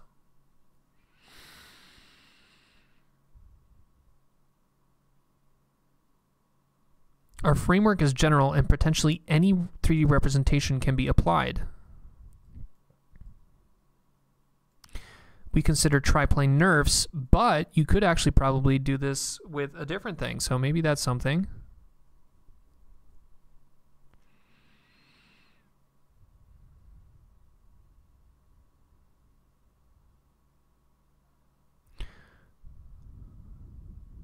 Camera conditioning. So this is also kind of interesting, right? Where these are the guys that ended up parameterizing it as plucker coordinates. So I think there's probably more work to be done here as well, right?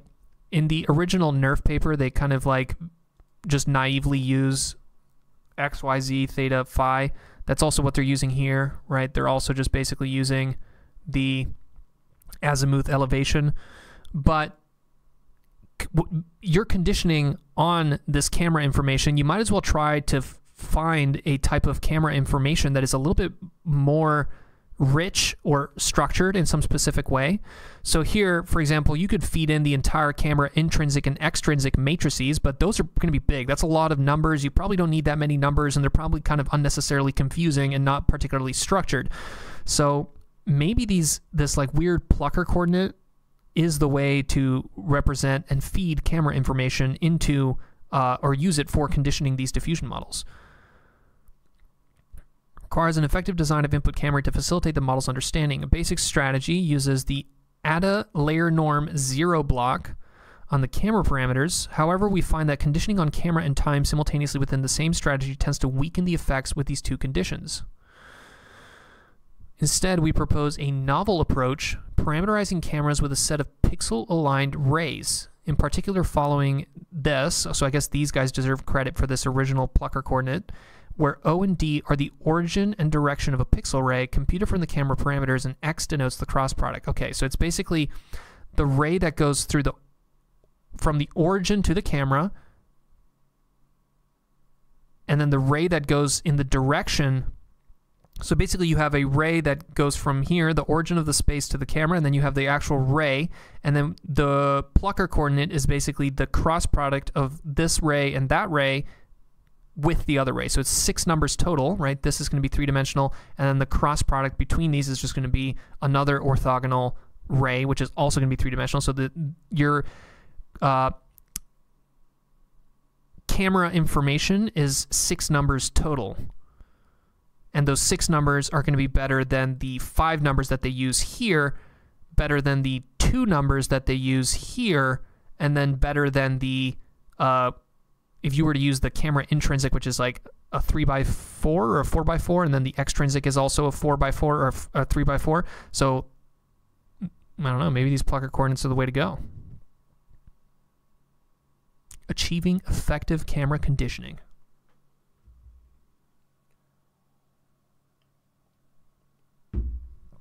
Okay. Image conditioning.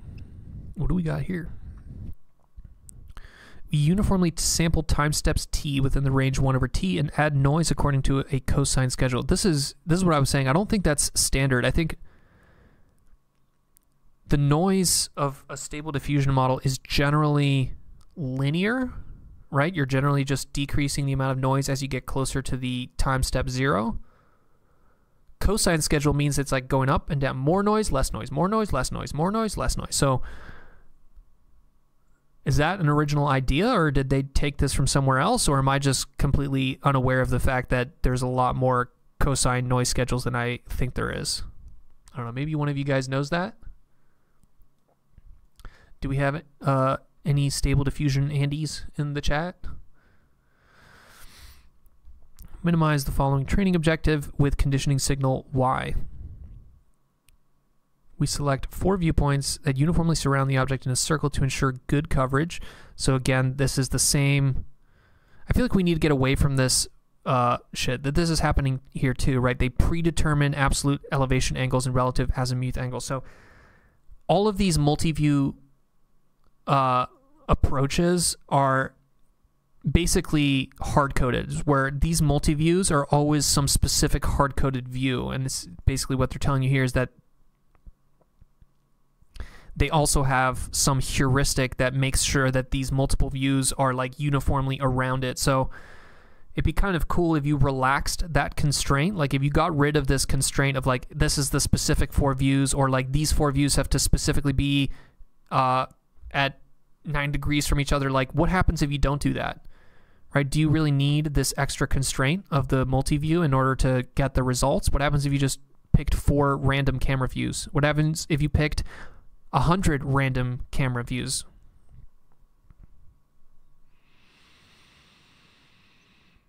Fix the conditioning camera's extrinsics to have identity orientation following the practice of LRM. We output the triplane nerf from the final denoising step as the generated 3D model.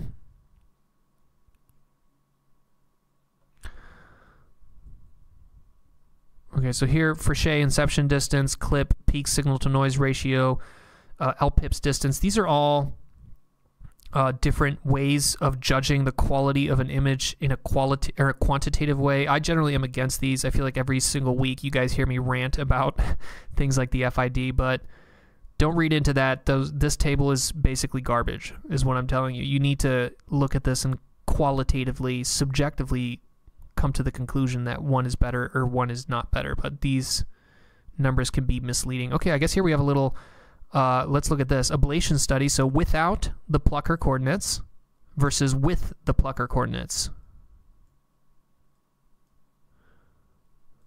Okay, those actually, it does kind of seem like it's making a little bit of a difference here. Maybe not. Some of these is a wash, right? Lower is better, so this is worse. Higher is better, so this is worse. Higher is better, so this is worse. Higher is better, so this is worse. Okay, so it does seem like the plucker coordinates do help. So maybe that's maybe we should be doing that. Maybe we should all be using plucker coordinates. I'm gonna have to read this Wikipedia page. This looks so gross. Okay. All right. We've got 15 minutes left. This is going to take a while to summarize. How about this? Let me drink a little bit more coffee. You guys ask some questions, and then we will summarize what we learned, and we'll end it there. How's it doing, robot? You doing good, little robot?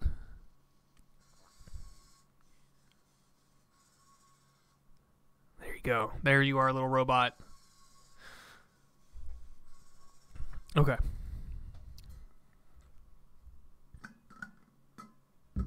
Use quaternions. That's what I want. Yeah.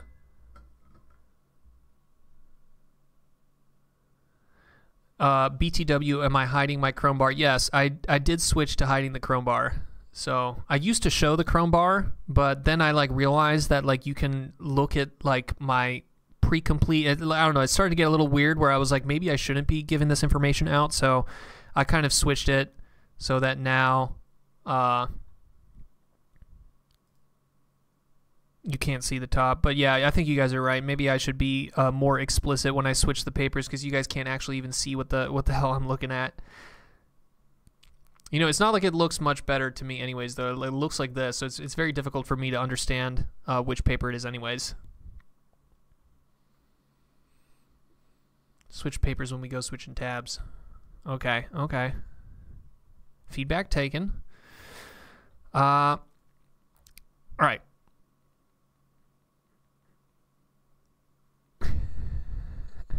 The secret is I don't actually know which paper it is either. Okay. So today we reviewed a couple different text to 3D and image to 3D papers that came out relatively recently. We looked at DMV3D, denoising multi-view diffusion using 3D large reconstruction models, coming out 15th of November from Adobe Research. We also reviewed the earlier work to this, which is large reconstruction models for single image to 3D, also from the same Adobe Research group. This one came out just a couple weeks ago. Then we have this one, 1-2-3-45++, which is the extension to 1-2-3-45, which is another earlier text to 3D and image to 3D work. Here we have 14th November 2023, so this one's recent too. And then the last one that we looked at, which was kind of a weird paper, but it had a couple interesting little things in it. This one is Instant3D, Instant Text to 3D Generation from the 14th November 2023. So all of these papers are basically generating textured meshes. So these are all textured meshes, which is a representation that has both a mesh, right, which is a set of vertices that are all connected in forming these little triangles, and a texture, which is this. It's basically just an image that you wrap onto a mesh with a specific kind of like wrapping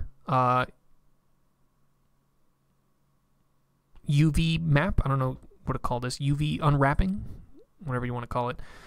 But the way they achieve it is slightly different. There's a bunch of different strategies that they employ in these papers. So the two Adobe papers, what they're largely doing is they basically have this encoder-decoder setup. The encoder is starting from an image, breaking it up into patches. It's using the Dino Vision Transformer to turn it into a little compressed set of image features. This little image features are then used, fed into this decoder here, and specifically the cross attention, right? It's also being fed in with a camera features which are in this weird plucker coordinates, which does seem to be a slightly better way to describe camera positions and camera views than the original NERF XYZ theta phi, or the also popular azimuth elevation. And along with that camera information and then the encoded image information, you basically get these triplane tokens. Those triplane tokens are then reshaped into 3 orthogonal planes. The 3 orthogonal planes come from this paper here, which is an older GAN paper. This older GAN paper introduced this novel, this is a 2022 paper, so it's literally ancient at this point, but introduced this new type of representation, which they call the triplane representation. You can kind of think of it like a position encoding, but like built in, so it's a little bit nicer, and it's basically an upgrade to the more implicit representation of NERFs that you basically have to keep querying for every single pixel, every single ray, and it kind of gets a lot of compute, takes a lot of time. So by having 3 separate feature planes, which means it's faster, a little bit more explicit, right? Because you're now kind of explicitly encoding the information into these planes, but it's a little bit faster, right? So here in this paper, right, you can see it's about 3 times faster than a standard NERF and about 1/3 the memory of a standard NERF. So this triplane representation, very popular, and all of these papers use NERFs, and all of them use this triplane NERF because it's popular. But yeah, once you have this triplane NERF, you can basically then generate a 3D version of this little object here. But this is not a textured mesh, right? You're going to actually have to render it from a specific viewpoint in order to create. You're going to actually have to create a rendered. I'm getting my words twisted here, but ignore what I said. You have your triplane NERF. You're using that to render a bunch of novel views. You can then use a reconstruction loss to push gradients through this entire process, because everything here is differentiable, including the triplane NERF, including the volumetric rendering, including this decoder and this encoder. So you could basically push gradients all the way into the self-attention blocks, the MLP blocks, all the different blocks in here. This paper extends that kind of one weird way further.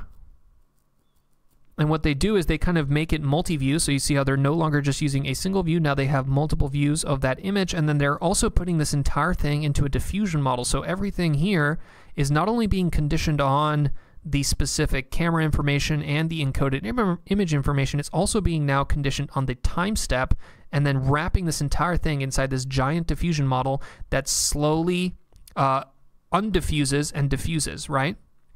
So this is pretty badass. And the thing they mention here, it's also their technique is kind of irrelevant to the internal loop. So like you could replace this internal part here and not use a triplane NERF. You could, if you found some other thing that was also differentiable, you could put that in there. So maybe the magical 3D diffusion Gaussian splat that we were hypothesizing about could be fit right in here, and it would all work perfectly. So that was that. Those 2 papers. This paper used a completely different strategy, which was pretty cool. And in this strategy, what they're doing is they're basically they have 3 different diffusion models. They have a original pre-trained vanilla stable diffusion model, which they fine-tune to output basically multiple views given an image. Now they have a fine-tuned diffusion model that will output multiple views, and then they use those multiple views, they feed those into a dyno vision encoder, and then they also feed the original image into a clip vision encoder. You could think of this as the semantic information, right? This clip, this blue as the semantic information, and this green as, I call it the object-y information, but like object-y features, kind of like edges, you know, this is an object, this is not an object. And then they go through this like 2-part process here where they have a 3D diffusion model. The 3D comes from the fact that the U-net inside that diffusion model is a 3D convolutional U-net. So it's convolving in 3D space inside this bounded volume of 3D space, this cube, this voxel. And the first one just creates this occupancy volume, and then the second diffusion model here, which is conditioned on the clip and the dyno, creates a sign distance function and a RGB value for each of these little voxels, and then you can then use the marching cubes to basically render that into the final textured 3D mesh, which is the goal of all of these papers, right, is to create these textured 3D meshes. But that's pretty much it. It's kind of, actually no, maybe we should mention this paper, yeah. This was the last paper that we looked at, and this was kind of more for entertainment reasons, but it was cool because I don't know if these people are necessarily like, either they're not AI people or they're recently AI people because they use words like albedo, right? That's kind of like not a word that someone in the ML AI space would necessarily know. And then they do some weird shit that people from the ML AI space would not necessarily do, such as taking the output of a clipped text encoder and using the first token of that as the kind of semantic token, and then using a cosine similarity kind of loss between the first token of the clip image encoder. And then they also do this weird thing here with this token to plane, where they literally take the tokens coming out of a text encoder and then just reshape them into a 2D plane, and then assume that that 2D plane is one of the triplanes. So they also use a triplane representation, but they're doing it from text tokens, which is really weird. And their results aren't that great, but I thought it was kind of an interesting paper to add into the mix today because it kind of does a couple unique things. Yeah, so this paper, the quality is garbo, but these two papers here, which I think are kind of basically the state of the art, you have one in Adobe and then you have another one in these kind of more academic groups. But this is the state of the art of text to 3D and image to 3D so far, as you can kind of get stuff. It kind of works with the backgrounds. You still have a little bit of this Yanis problem, but you know, it's pretty good and we're making progress. And I feel like give this another 2 years, another 5 years, and we'll be able to generate super high quality 3D things from just speech or from just a picture. That's it, guys. Very helpful, fun. I appreciate the love, Coco.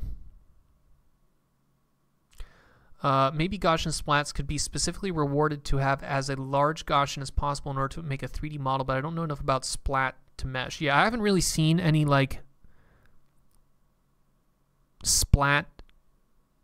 The problem is that the reason people want to create textured meshes is because they want to be able to use this in all the existing 3D tools. All the existing 3D tools, such as Blender, Unity, Unreal Engine, Maya, like, it needs to be a textured mesh. So I think we won't get like pure splat things until the platforms themselves change. So I feel like someone's going to eventually basically dethrone Unity and Unreal Engine. We're going to make a game engine that is based entirely on splats. And I know that sounds like a crazy idea right now, but I feel like it's the way to do it. We're going to basically create something which is from the ground up, doesn't use textured meshes at all. Right? It only uses splats. And then people are going to do text to splat.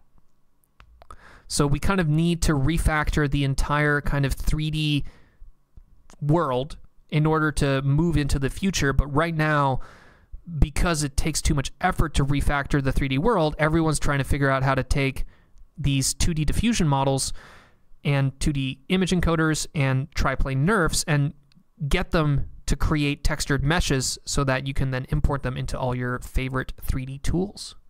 I think we're almost out of time here, so I'm going to end it there. Hope you guys found some of this useful.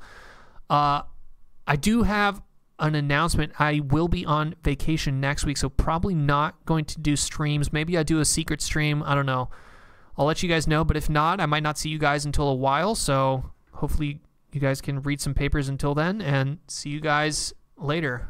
Little robot's going to wave goodbye to you guys, and I'm going to blow this, and thanks Christopher, Coco, Akan, Kira, Josh, SHZ, What else we got here? Ed, Vinayak, Liu, Generalist Agent, everyone else, thanks for joining. Thanks, Spirabel. See you guys later. Eat a lot of turkey and peace.